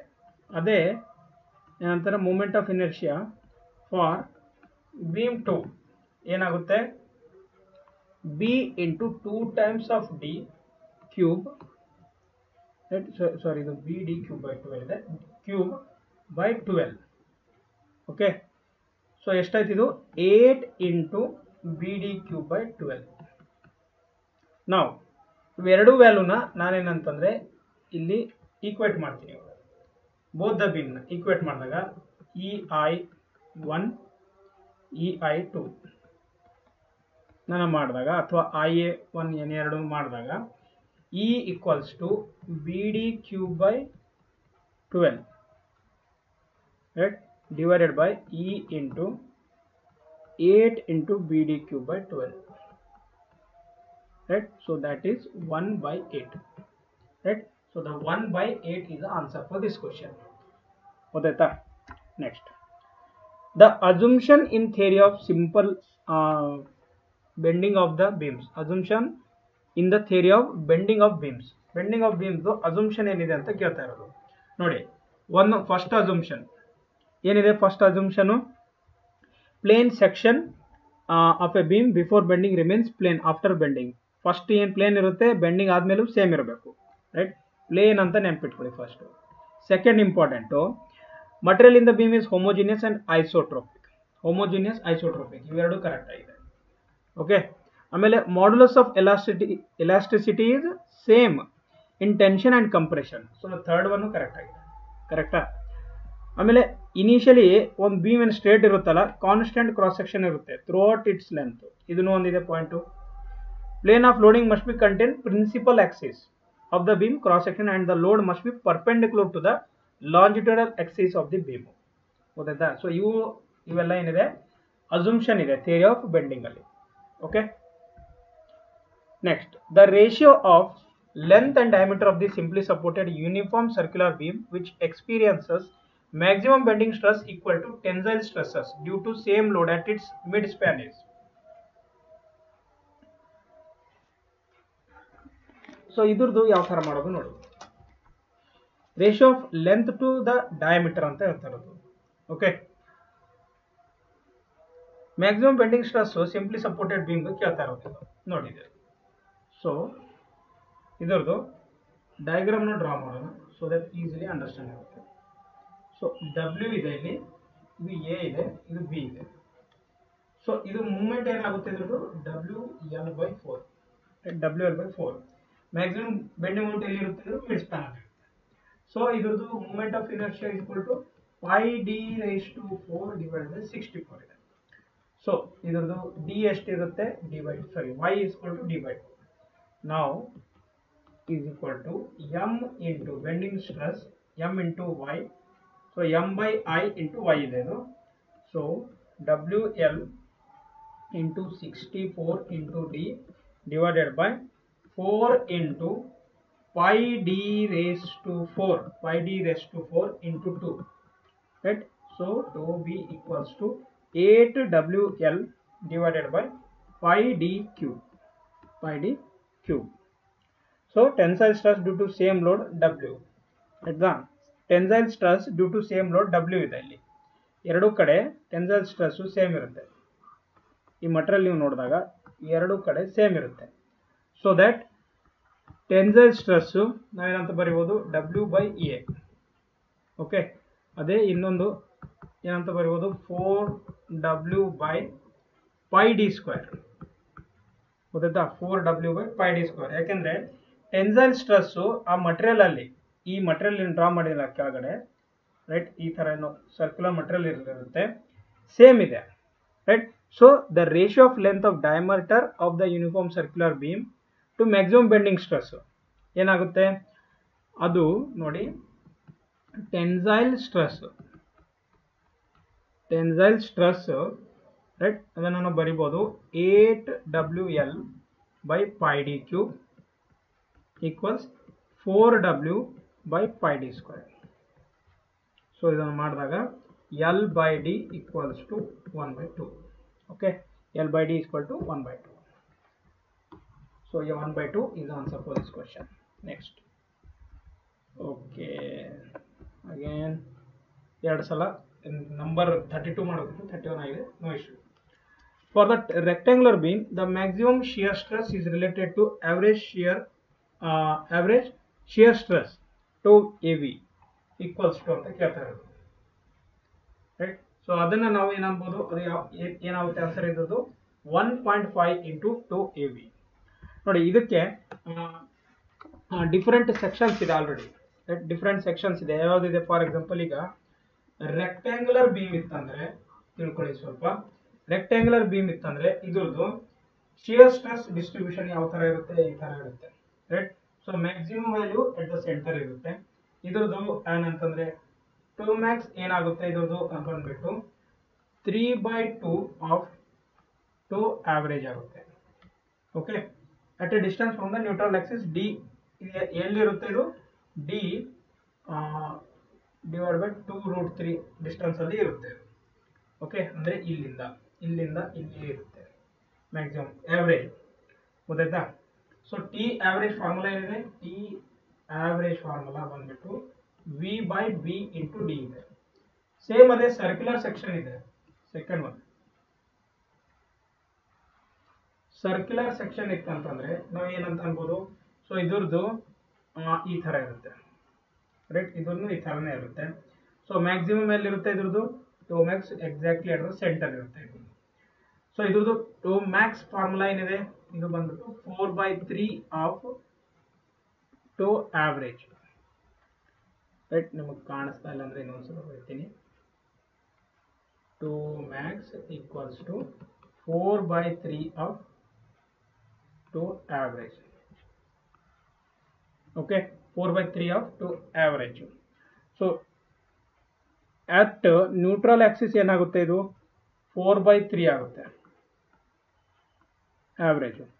ಅದೇ ಡಿಸ್ಟೆನ್ಸ್ ಬಿಟ್ವೀನ್ ನ್ಯೂಟ್ರಲ್ ಆಕ್ಸಿಸ್ ಅದು ಎಲ್ಲಿರುತ್ತೆ, h/6 ಅಲ್ಲಿ ಇರುತ್ತೆ, ರೈಟ್. d/6 ಅಲ್ಲಿ ಇರುತ್ತೆ, ಸಾರಿ ಇದೆಲ್ಲ ಇದು. ನೆಕ್ಸ್ಟ್ ಈಗ ಟ್ರಯಾಂಗುಲರ್ ಇತ್ತಂದ್ರೆ, ರೈಟ್, ಇದು ಟ್ರಯಾಂಗುಲರ್ ಇತ್ತಂದ್ರೆ ಇದನ್ನು ಈ ತರನೇ ಬರುತ್ತೆ. ಇದ್ರದ್ದು ಏನಿದು shear stress distribution, right. But ಇದ್ರದ್ದು ಏನಂತಂದ್ರೆ ಮ್ಯಾಕ್ಸಿಮಮ್ ಎಲ್ಲಿ ಬರುತ್ತೆ, ಮ್ಯಾಕ್ಸಿಮಮ್ ಸ್ಟ್ರೆಸ್ ಎಲ್ಲಿ ಬರುತ್ತೆ ಅಂದ್ರೆ 3/2 to average, right. So equals to 1.5 to average ಆಗುತ್ತೆ, 1.5 average h/2. So neutral Axis ಅಲ್ಲಿ ಏನಾಗುತ್ತೆ, ಇದು ನ್ಯೂಟ್ರಲ್ ಆಕ್ಸಿಸ್ ಅಲ್ಲಿ ಬಂದ್ಬಿಟ್ಟು 4/3 ಆಫ್ ಆವರೇಜ್ ಆಗುತ್ತೆ, average stress. Okay, so diamond ಇತ್ತಂತಂದ್ರೆ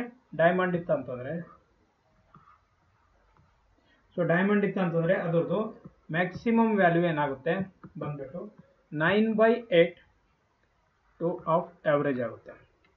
okay, but ಅದರದ್ದು ಸ್ಟ್ರೆಸ್ ಡಯಾಗ್ರಾಮು ಈ ತರ ಇರುತ್ತೆ, ರೈಟ್. ಅದು ಸ್ಟ್ರೆಸ್ ಡಯಾಗ್ರಾಮ್ ಬಿ ಟೈಪ್ ಇರುತ್ತೆ, ಈ ಟೈಪ್ ಇರುತ್ತೆ. ಸೊ ಇದು h/4 ಅಂತ ಅನ್ಬೋದು, h/4. Done. Okay, next question. In a beam of section carrying a shear force F, the shear stress is maximum at, shear stress maximum ಎಲ್ಲಿ ಇರುತ್ತೆ, right. shear stress maximum ಎಲ್ಲಿ ಇರುತ್ತೆ. beam of section carrying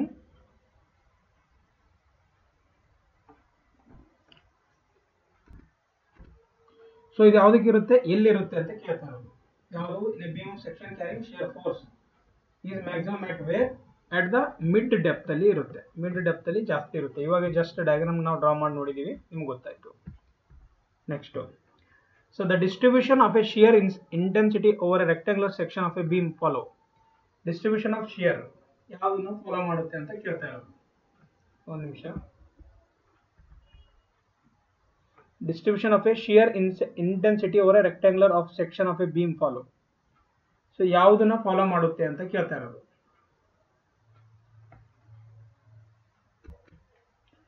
so distribution ನ ಏನಾಗಬಹುದು ನೋಡಿ, distribution of shear intensity or a rectangular or a section of a beam follow ಏನು follow ಮಾಡುತ್ತೆ ನಿಮ್ಮೆಲ್ಲರಿಗೂ ಹೋಗ್ತಿದೆ, ಇದು ಪ್ಯಾರಾಬೋಲಿಕ್ ಕರ್ವ್ನ ಫಾಲೋ ಮಾಡುತ್ತೆ.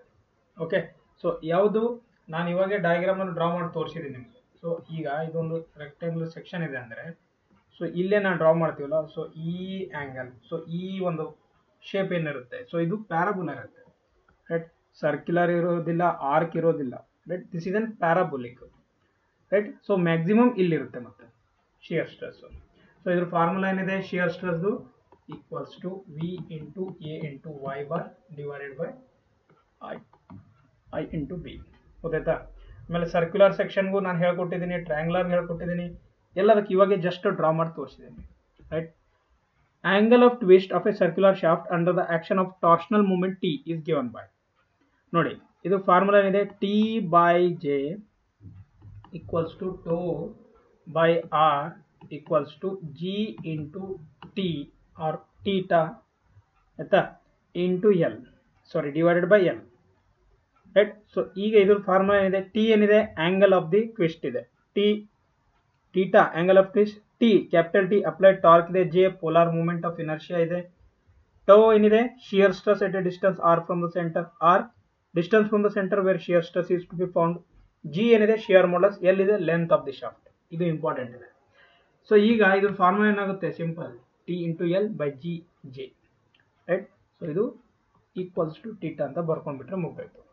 Okay, next for A hollow shaft of external and internal diameter 10 cm and 5 cm respectively, the torsional section modulus will be approximately, right. So approximately ಎಷ್ಟಾಗುತ್ತೆ ಅಂತ ಕೇಳ್ತಾ ಇರೋದು. ಸೊ ಈ ಥರ ಒಂದು ಸೆಕ್ಷನ್ ಇದೆ, ಅದ್ರ ಒಳಗಡೆ ಇನ್ನೊಂದು ಸೆಕ್ಷನ್ ಇದೆ, ಸಾರಿ ಡಯಾಗ್ರಾಮ್ ಕರೆಕ್ಟ್ ಬರಲಿಲ್ಲ, I am really sorry.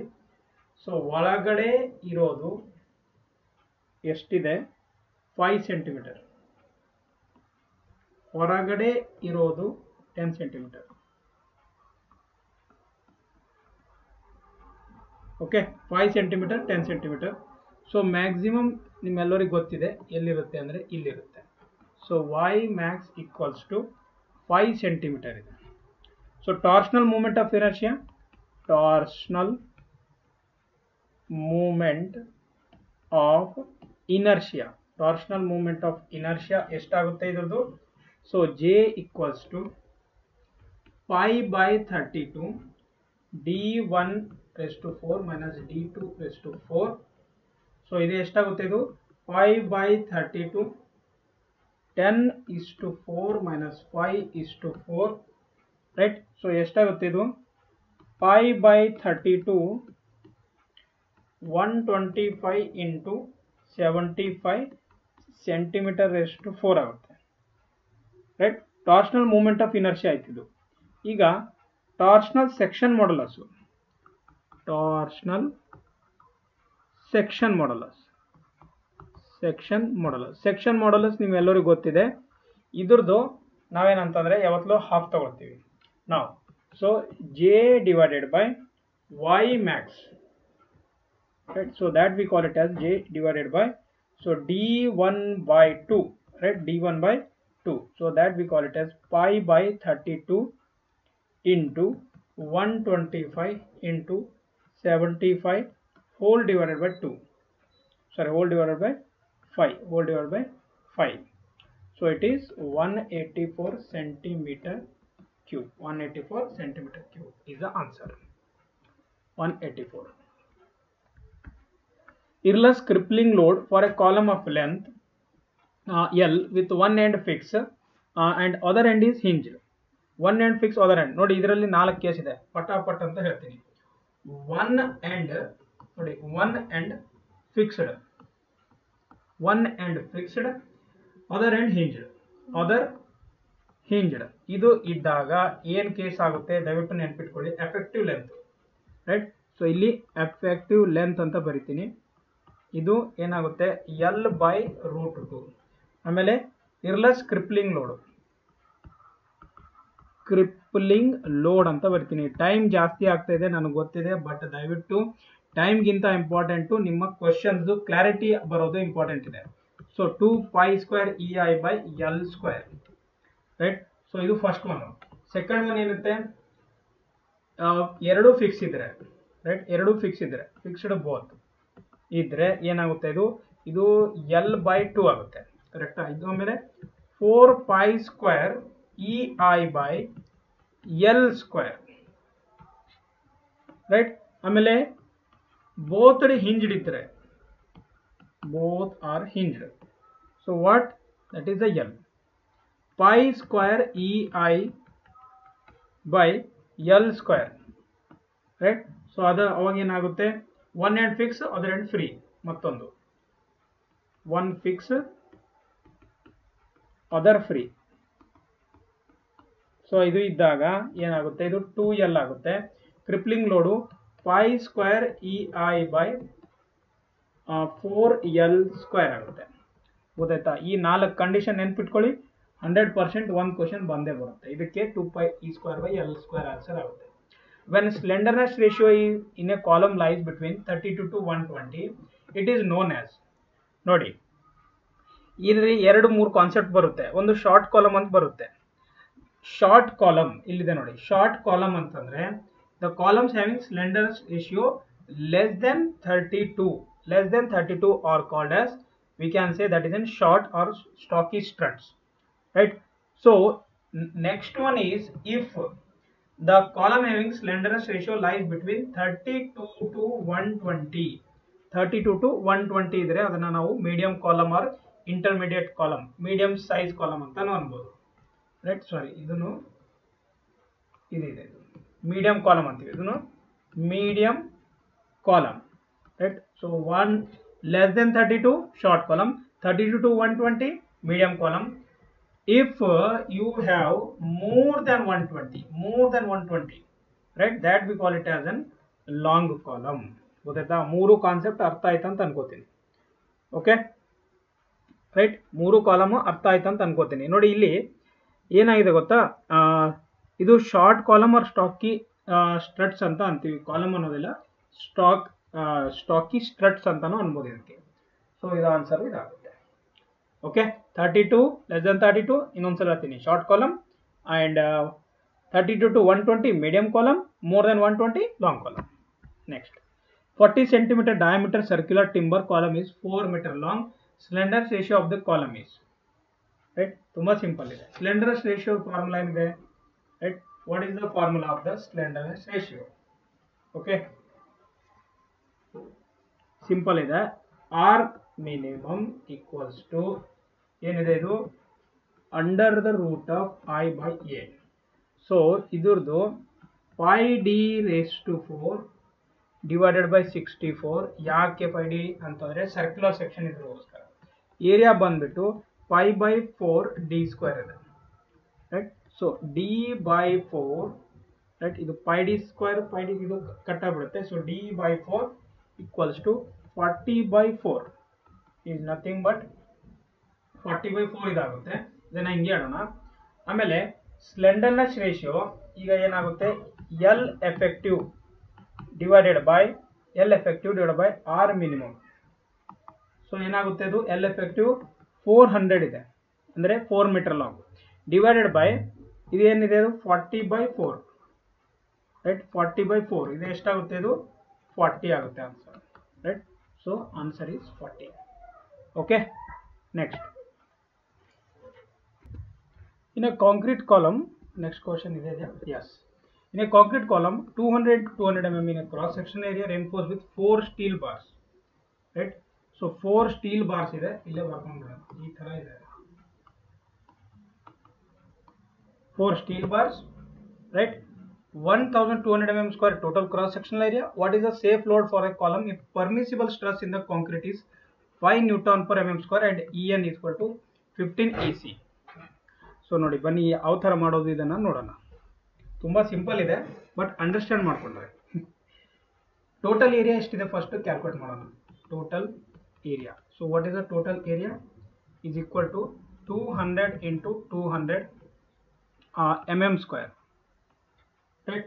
So AST area of the steel ಏನಾಗುತ್ತೆ, ಇದು ಬಂದ್ಬಿಟ್ಟು 1200 mm square. ಓಕೆ, ಆಮೇಲೆ ಈಗ m equals to En by EC. So 15 ಇದೆ ಇದು. ಪರ್ಮಿಸಿಬಲ್ ಸ್ಟ್ರೆಸ್ ಇನ್ ಕಾಂಕ್ರೀಟ್ ಕೊಟ್ಟಿದ್ದಾರೆ. ಸೊ ಅದು ಎಷ್ಟಿದೆ? 5 ನ್ಯೂಟನ್ ಪರ್ mm² ಇದೆ. ಪರ್ಮಿಸಿಬಲ್ ಸ್ಟ್ರೆಸ್ ಇನ್ ಸ್ಟೀಲ್ ಕೊಟ್ಟಿದ್ದಾರೆ, ರೈಟ್? ಅದೇ ಎಷ್ಟು, ಯಾವ ಥರ ಮಾಡೋದು ಅಂದರೆ m × τc. ಸೊ ಮಾಡಿದ್ರೆ 15 × 5, ಸೊ ದ್ಯಾಟ್ ವಿ 75 ಅಂತ ನಾವು ಬರ್ಕೋಬೋದು ಕ್ಯಾಲ್ಕುಲೇಟ್ ಮಾಡ್ಕೊಂಡು. Okay, safe load for column. Safe load for column ಗೊತ್ತಾಯ್ತಾ? Safe load for column formula ಏನಿದೆ? τST equals to A × C τC plus AST τST ಅಂದರೆ steel ಅಲ್ಲಿರೋದು 200 × 200 minus of 1200 into 5, right? Plus 1200 into 75. So how much this is? 28,400. 28,400. Right? So idu 284 ಏನಾಗುತ್ತೆ? Kilo Newton ಆಗುತ್ತೆ, right? So ಇದು 200 mm ಈ ಥರ ಇದೆ ನೋಡಿ, 200 mm, ಇದು 200 mm. ಓಕೆ, ಗೊತ್ತಾಯ್ತಾ? ಸೊ ಇದಕ್ಕೆ ಆಪ್ಷನ್ ಯಾವ್ದು ಕರೆಕ್ಟ್ ಆಗುತ್ತೆ ಇವಾಗ? C is a correct option. Hoop tension in a pressure pipe where P is the pressure at the pipe center and D is the diameter of the pipe and T is the thickness of the pipe is given by. So ಇದನ್ನ ಯಾವ ತರ ಬರಿಬಹುದು? ಇದು hoop stress ಮೇಲೆ ಇದೆ. Hoop stress ಮೇಲೆ ಅಂದ್ರೆ hoop stress ಏನಾಗುತ್ತೆ? ಇದು PD/2T ಆಗುತ್ತೆ ನೋಡಿ. ಹೂಪ್ ಸ್ಟ್ರೆಸ್ PD/2T ಆಗುತ್ತೆ.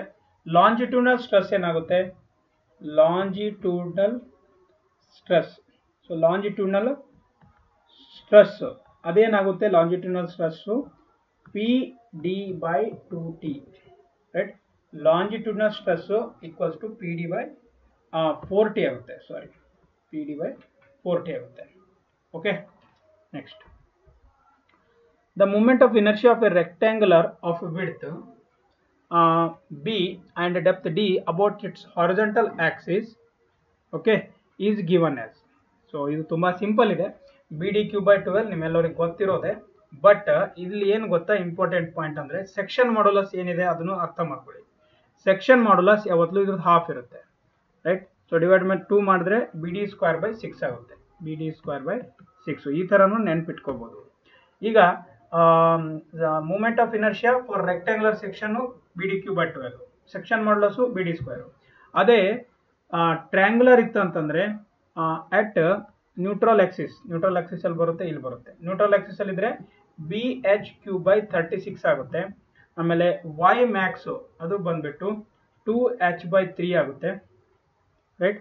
ಆಮೇಲೆ BH3/12 ಅಟ್ ಬೇಸ್ ಬರುತ್ತೆ. BH3/12 at base. So base ಅಲ್ಲಿ ಈ ತರ ಬರುತ್ತೆ. ಸೊ ಇದ್ರದ್ದು ಸೆಕ್ಷನ್ ಮಾಡ್ಯುಲಸ್ ಏನಾಗುತ್ತೆ? I/y Max, that is a BH²/24 ಆಗುತ್ತೆ. ಸರ್ಕ್ಯುಲರ್ ಸೆಕ್ಷನ್ದು ಯಾವ ತರ ಬರುತ್ತೆ? πd⁴/64 ಬರುತ್ತೆ. ಏನಿದು? Moment of inertia. y Max D/2. ಅದೇ ಸೆಕ್ಷನ್ ಮಾಡ್ಯುಲಸ್ ಬರುತ್ತೆ πd3/22, ಸಾರಿ 32. ಓಕೆ, ಆಮೇಲೆ ಒಂದು ಹಾಲೋ ಸರ್ಕ್ಯುಲರ್ ಇತ್ತು ಅಂತಂದ್ರೆ ಅದು ಯಾವ ತರ ಬರುತ್ತೆ? πr3/T/r ಏನ್ ಬರುತ್ತೆ? ಇದು section modulus. Done. Next, section modulus of A rectangular section is given as. ಮತ್ತೆ ಅದೇ ಕ್ವಶನ್ ಆಗಿದೆ, ದಯವಿಟ್ಟು ಕ್ಷಮಿಸಿ. ಓಕೆ, BD3/12 ಆಗಿದೆ, ರೈಟ್? ಸೊ ಸೆಕ್ಷನ್ ಮಾಡ್ಯುಲಸ್ ಕೇಳ್ತಾ ಇರೋದು. So section modulus BD²/6, right? So ಇದು BD²/6 ಆಗುತ್ತೆ, ಇದಾಗೋದಿಲ್ಲ, BD²/6 ಆಗುತ್ತೆ, ರೈಟ್? Next question.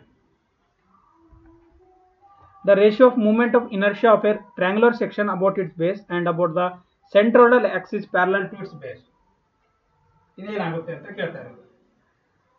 ಸೊ ಇದು ನೋಡಿ, ಡ್ರಾ ಮಾಡೋಣ ಸೊ ದಟ್ ನಮ್ಗೆ ಅರ್ಥ ಆಗುತ್ತೆ. ಸೊ ಈ ತರ ಇದೆ ಆಂಗಲ್. ಸೊ ಇದು ಬೇಸ್ ಇದೆ ನಮ್ದು. ಸೊ ಇದು ಸೆಂಟ್ರಾಯ್ಡಲ್ ಅಂದ್ರೆ ಇಲ್ಲಿದೆ. ಸೊ ಇಲ್ಲಿ ಸೆಂಟ್ರಾಯ್ಡಲ್ ಅಲ್ಲಿ, ಸೊ ಸೆಂಟ್ರಾಯ್ಡಲ್ ಅಲ್ಲಿ ಏನಿದೆ ನಮ್ದು?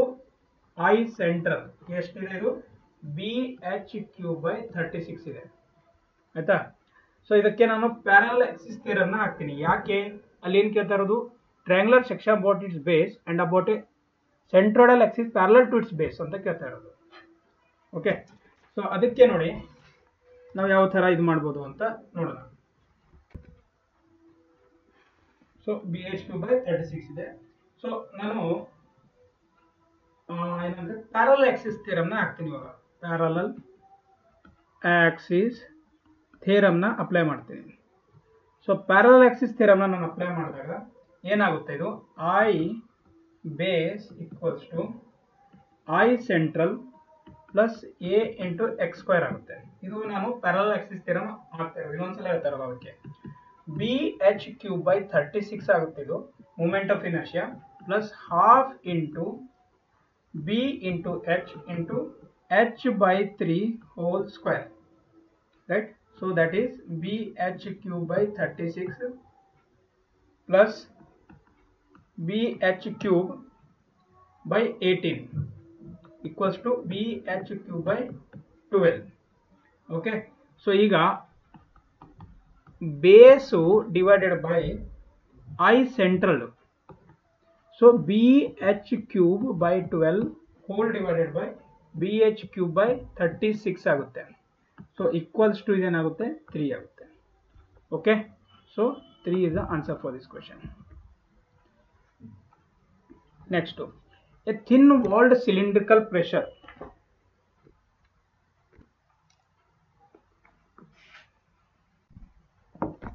ರೈಟ್, ಇದು ಗೊತ್ತಾಯ್ತಾ? ಪ್ರಿವಿಯಸ್ ನೋಡಿ ಇಲ್ಲಿ ಮಾಡಿದ್ದೀನಿ, ಇದು ಗೊತ್ತಾಯ್ತು ಅಂತ ಅನ್ಕೋತೀನಿ. ಸಿಂಪಲ್ ಆಗಿದೆ, ತುಂಬಾ ಸಿಂಪಲ್ ಇದೆ. Okay, next, A thin ವಾಲ್ಡ್ cylindrical pressure vessel of radius 0.5 meter and wall thickness of 25 mm is subjected to an internal pressure of 700, right? Internal pressure of 700 kilopascal. The hoop stress is, hoop stress ಬಗ್ಗೆ ಕೇಳ್ತಾ ಇರೋದು ಇವಾಗ. So hoop stress question ತುಂಬಾ simple ಆಗಿದೆ ಇದು ನೋಡಿ. So P into D by 2 times of T, right? So P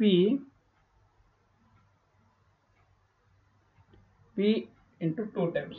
so ಇದನ್ನ ನಾನು ಇಲ್ಲಿ ಈಕ್ವೇಟ್ ಮಾಡಿದಾಗ 700 into 10⁻³ into 1000 divided by 2 into 25 equals to 14 MPa, right? 14 MPa is the answer for this question. Next, for a linear elastic system, the type of displacement function for the strain energy is. So strain ಎನರ್ಜಿಗೆ ಏನಾಗುತ್ತೆ ಅಂತ ಕೇಳ್ತಾ ಇರೋದು. Okay, so strain ಎನರ್ಜಿಗೆ ಏನಾಗುತ್ತೆ ಇದು ಗೊತ್ತಿದೆ ಯಾರಿಗಾದ್ರೂ? So ಇದು ಬಂದ್ಬಿಟ್ಟು ಏನಾಗುತ್ತೆ, ಇದು ಬಂದ್ಬಿಟ್ಟು ಕ್ಯೂಬಿಕ್ ಆಗುತ್ತೆ, cubic, right. So this is we call it as an cubic. ಇದರಲ್ಲಿ ನೀವು ಆರಾಮಾಗಿ ಹೇಳ್ಬೋದು ಯಾವ ತರ. Strain energy is directly proportional to what? Square of the strain. That is a quadratic equation. Okay, next question. A stepped steel shaft shown below is subjected to 10 Newton m torque. If the modulus of rigidity is 80 gigapascal, the strain energy in the shaft in Newton mm is. So ಅದರದು ಯಾವ ತರ ಮಾಡೋದು ನೋಡೋಣ ಬನ್ನಿ. Okay, ನೋಡಿ.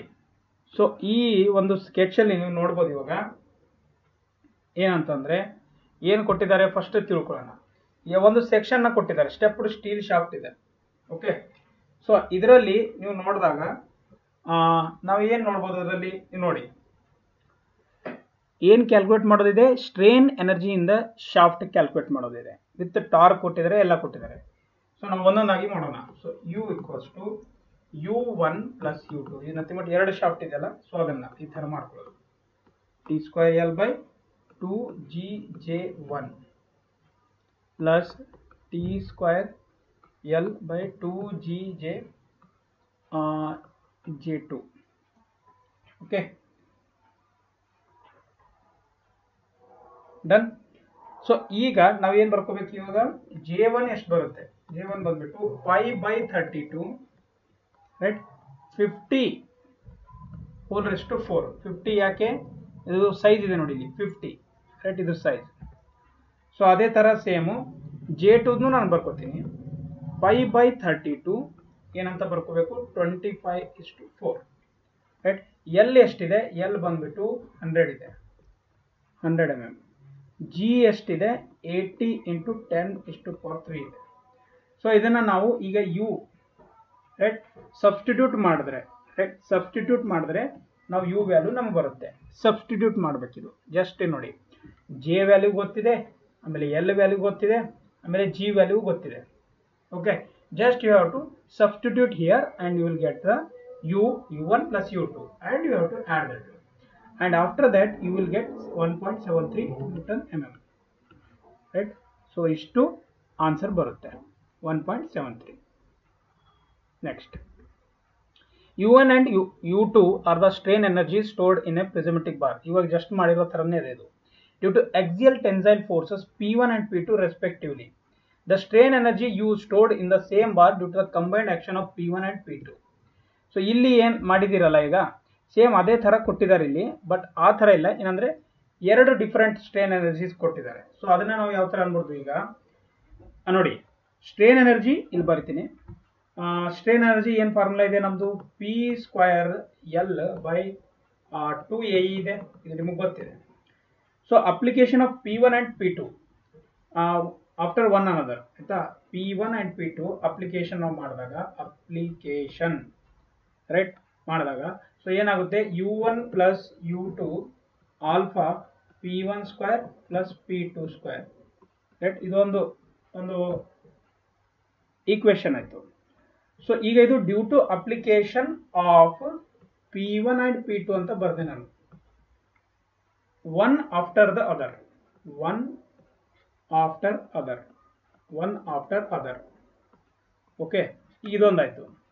Second one ಬರುತ್ತೆ ಇನ್ನೊಂದು, application of due to application of P1 and P2 right together at the same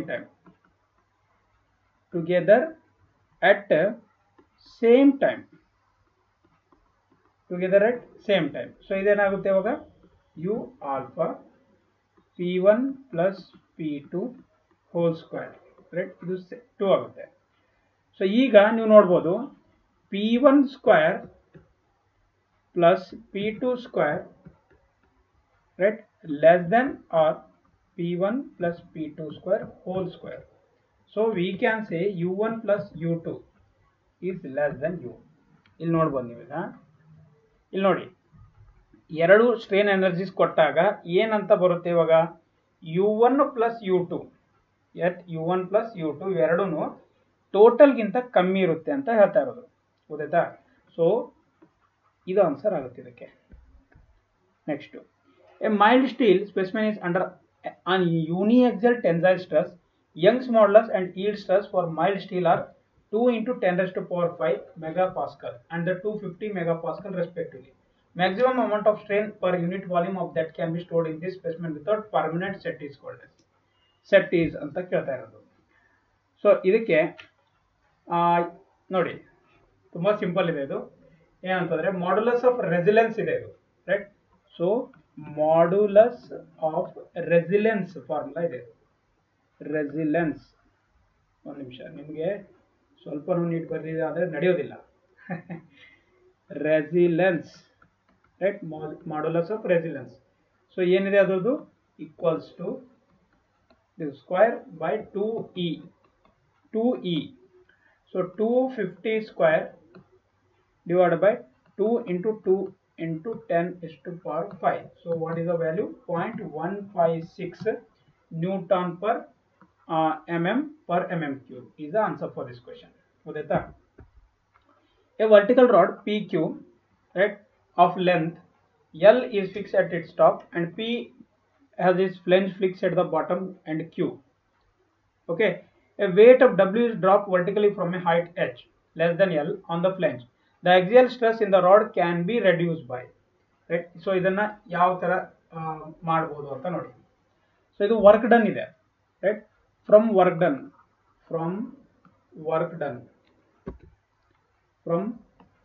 done we can say strain energy stored strain energy stored. Strain energy stored. So pH equals to, right,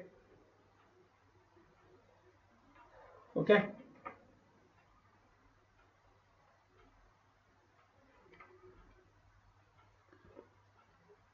into V, so equals to 2 times of pHe divided by A into L. So alpha ಇದನ್ನ multiply 1/L ಅನ್ನು ಮಾಡ್ತೀವಿ, ಯಾಕಂದ್ರೆ stress in the rod reduce ಆಗುತ್ತೆ, ಯಾಕೆಂದ್ರೆ length of the rod by increase in the length of the rod. So ಇದನ್ನ ನಾವು ಹೇಳ್ಬೋದು ಇಲ್ಲಿ ಈ ತರ, ಓಕೆ ರೈಟ್. ಸೊ ಏನಾಗುತ್ತೆ ಇದರ answer, increasing the length of the rod, increasing the length of the rod, okay, increasing the length of the rod. Next question. Euler's formula is valid for, right, Euler's formula only long column ಅಷ್ಟೇ valid ಇರುತ್ತೆ, short ಕಾಲಮ್ಗೆ ಇರೋದಿಲ್ಲ. A brittle material 4 square centimeter cross section carries a axial tensile load 20 tons. What will be the maximum shear stress in the block? Right. So ಇದೊಂದು question ನೀವು homework ಆಗಿ ತಗೊಳ್ಳಿ ಎಲ್ಲರೂ, right. So this is a homework question, okay. I think full class ಮುಗಿಸಿದ್ದೀನಿ, almost ನನಗೆ ಗೊತ್ತಿಲ್ಲ time ಎಷ್ಟಾಗಿದೆ, 2 hours ಆಗಿರ್ಬೋದು. ನೋಡಿ, ಇಷ್ಟು ಇಂಪಾರ್ಟೆಂಟ್ ಕ್ವಶನ್ಸ್ನ ನಿಮಗೋಸ್ಕರ ಡಿಸ್ಕಸ್ ಮಾಡಿದ್ದೀನಿ. ಇಲ್ಲಿವರೆಗೂ ಯಾರು ವಿಡಿಯೋ ನೋಡಿದರೆ ಎಲ್ಲರಿಗೂ ಧನ್ಯವಾದಗಳು. Thank you so much. We will meet in the next video. Thank you.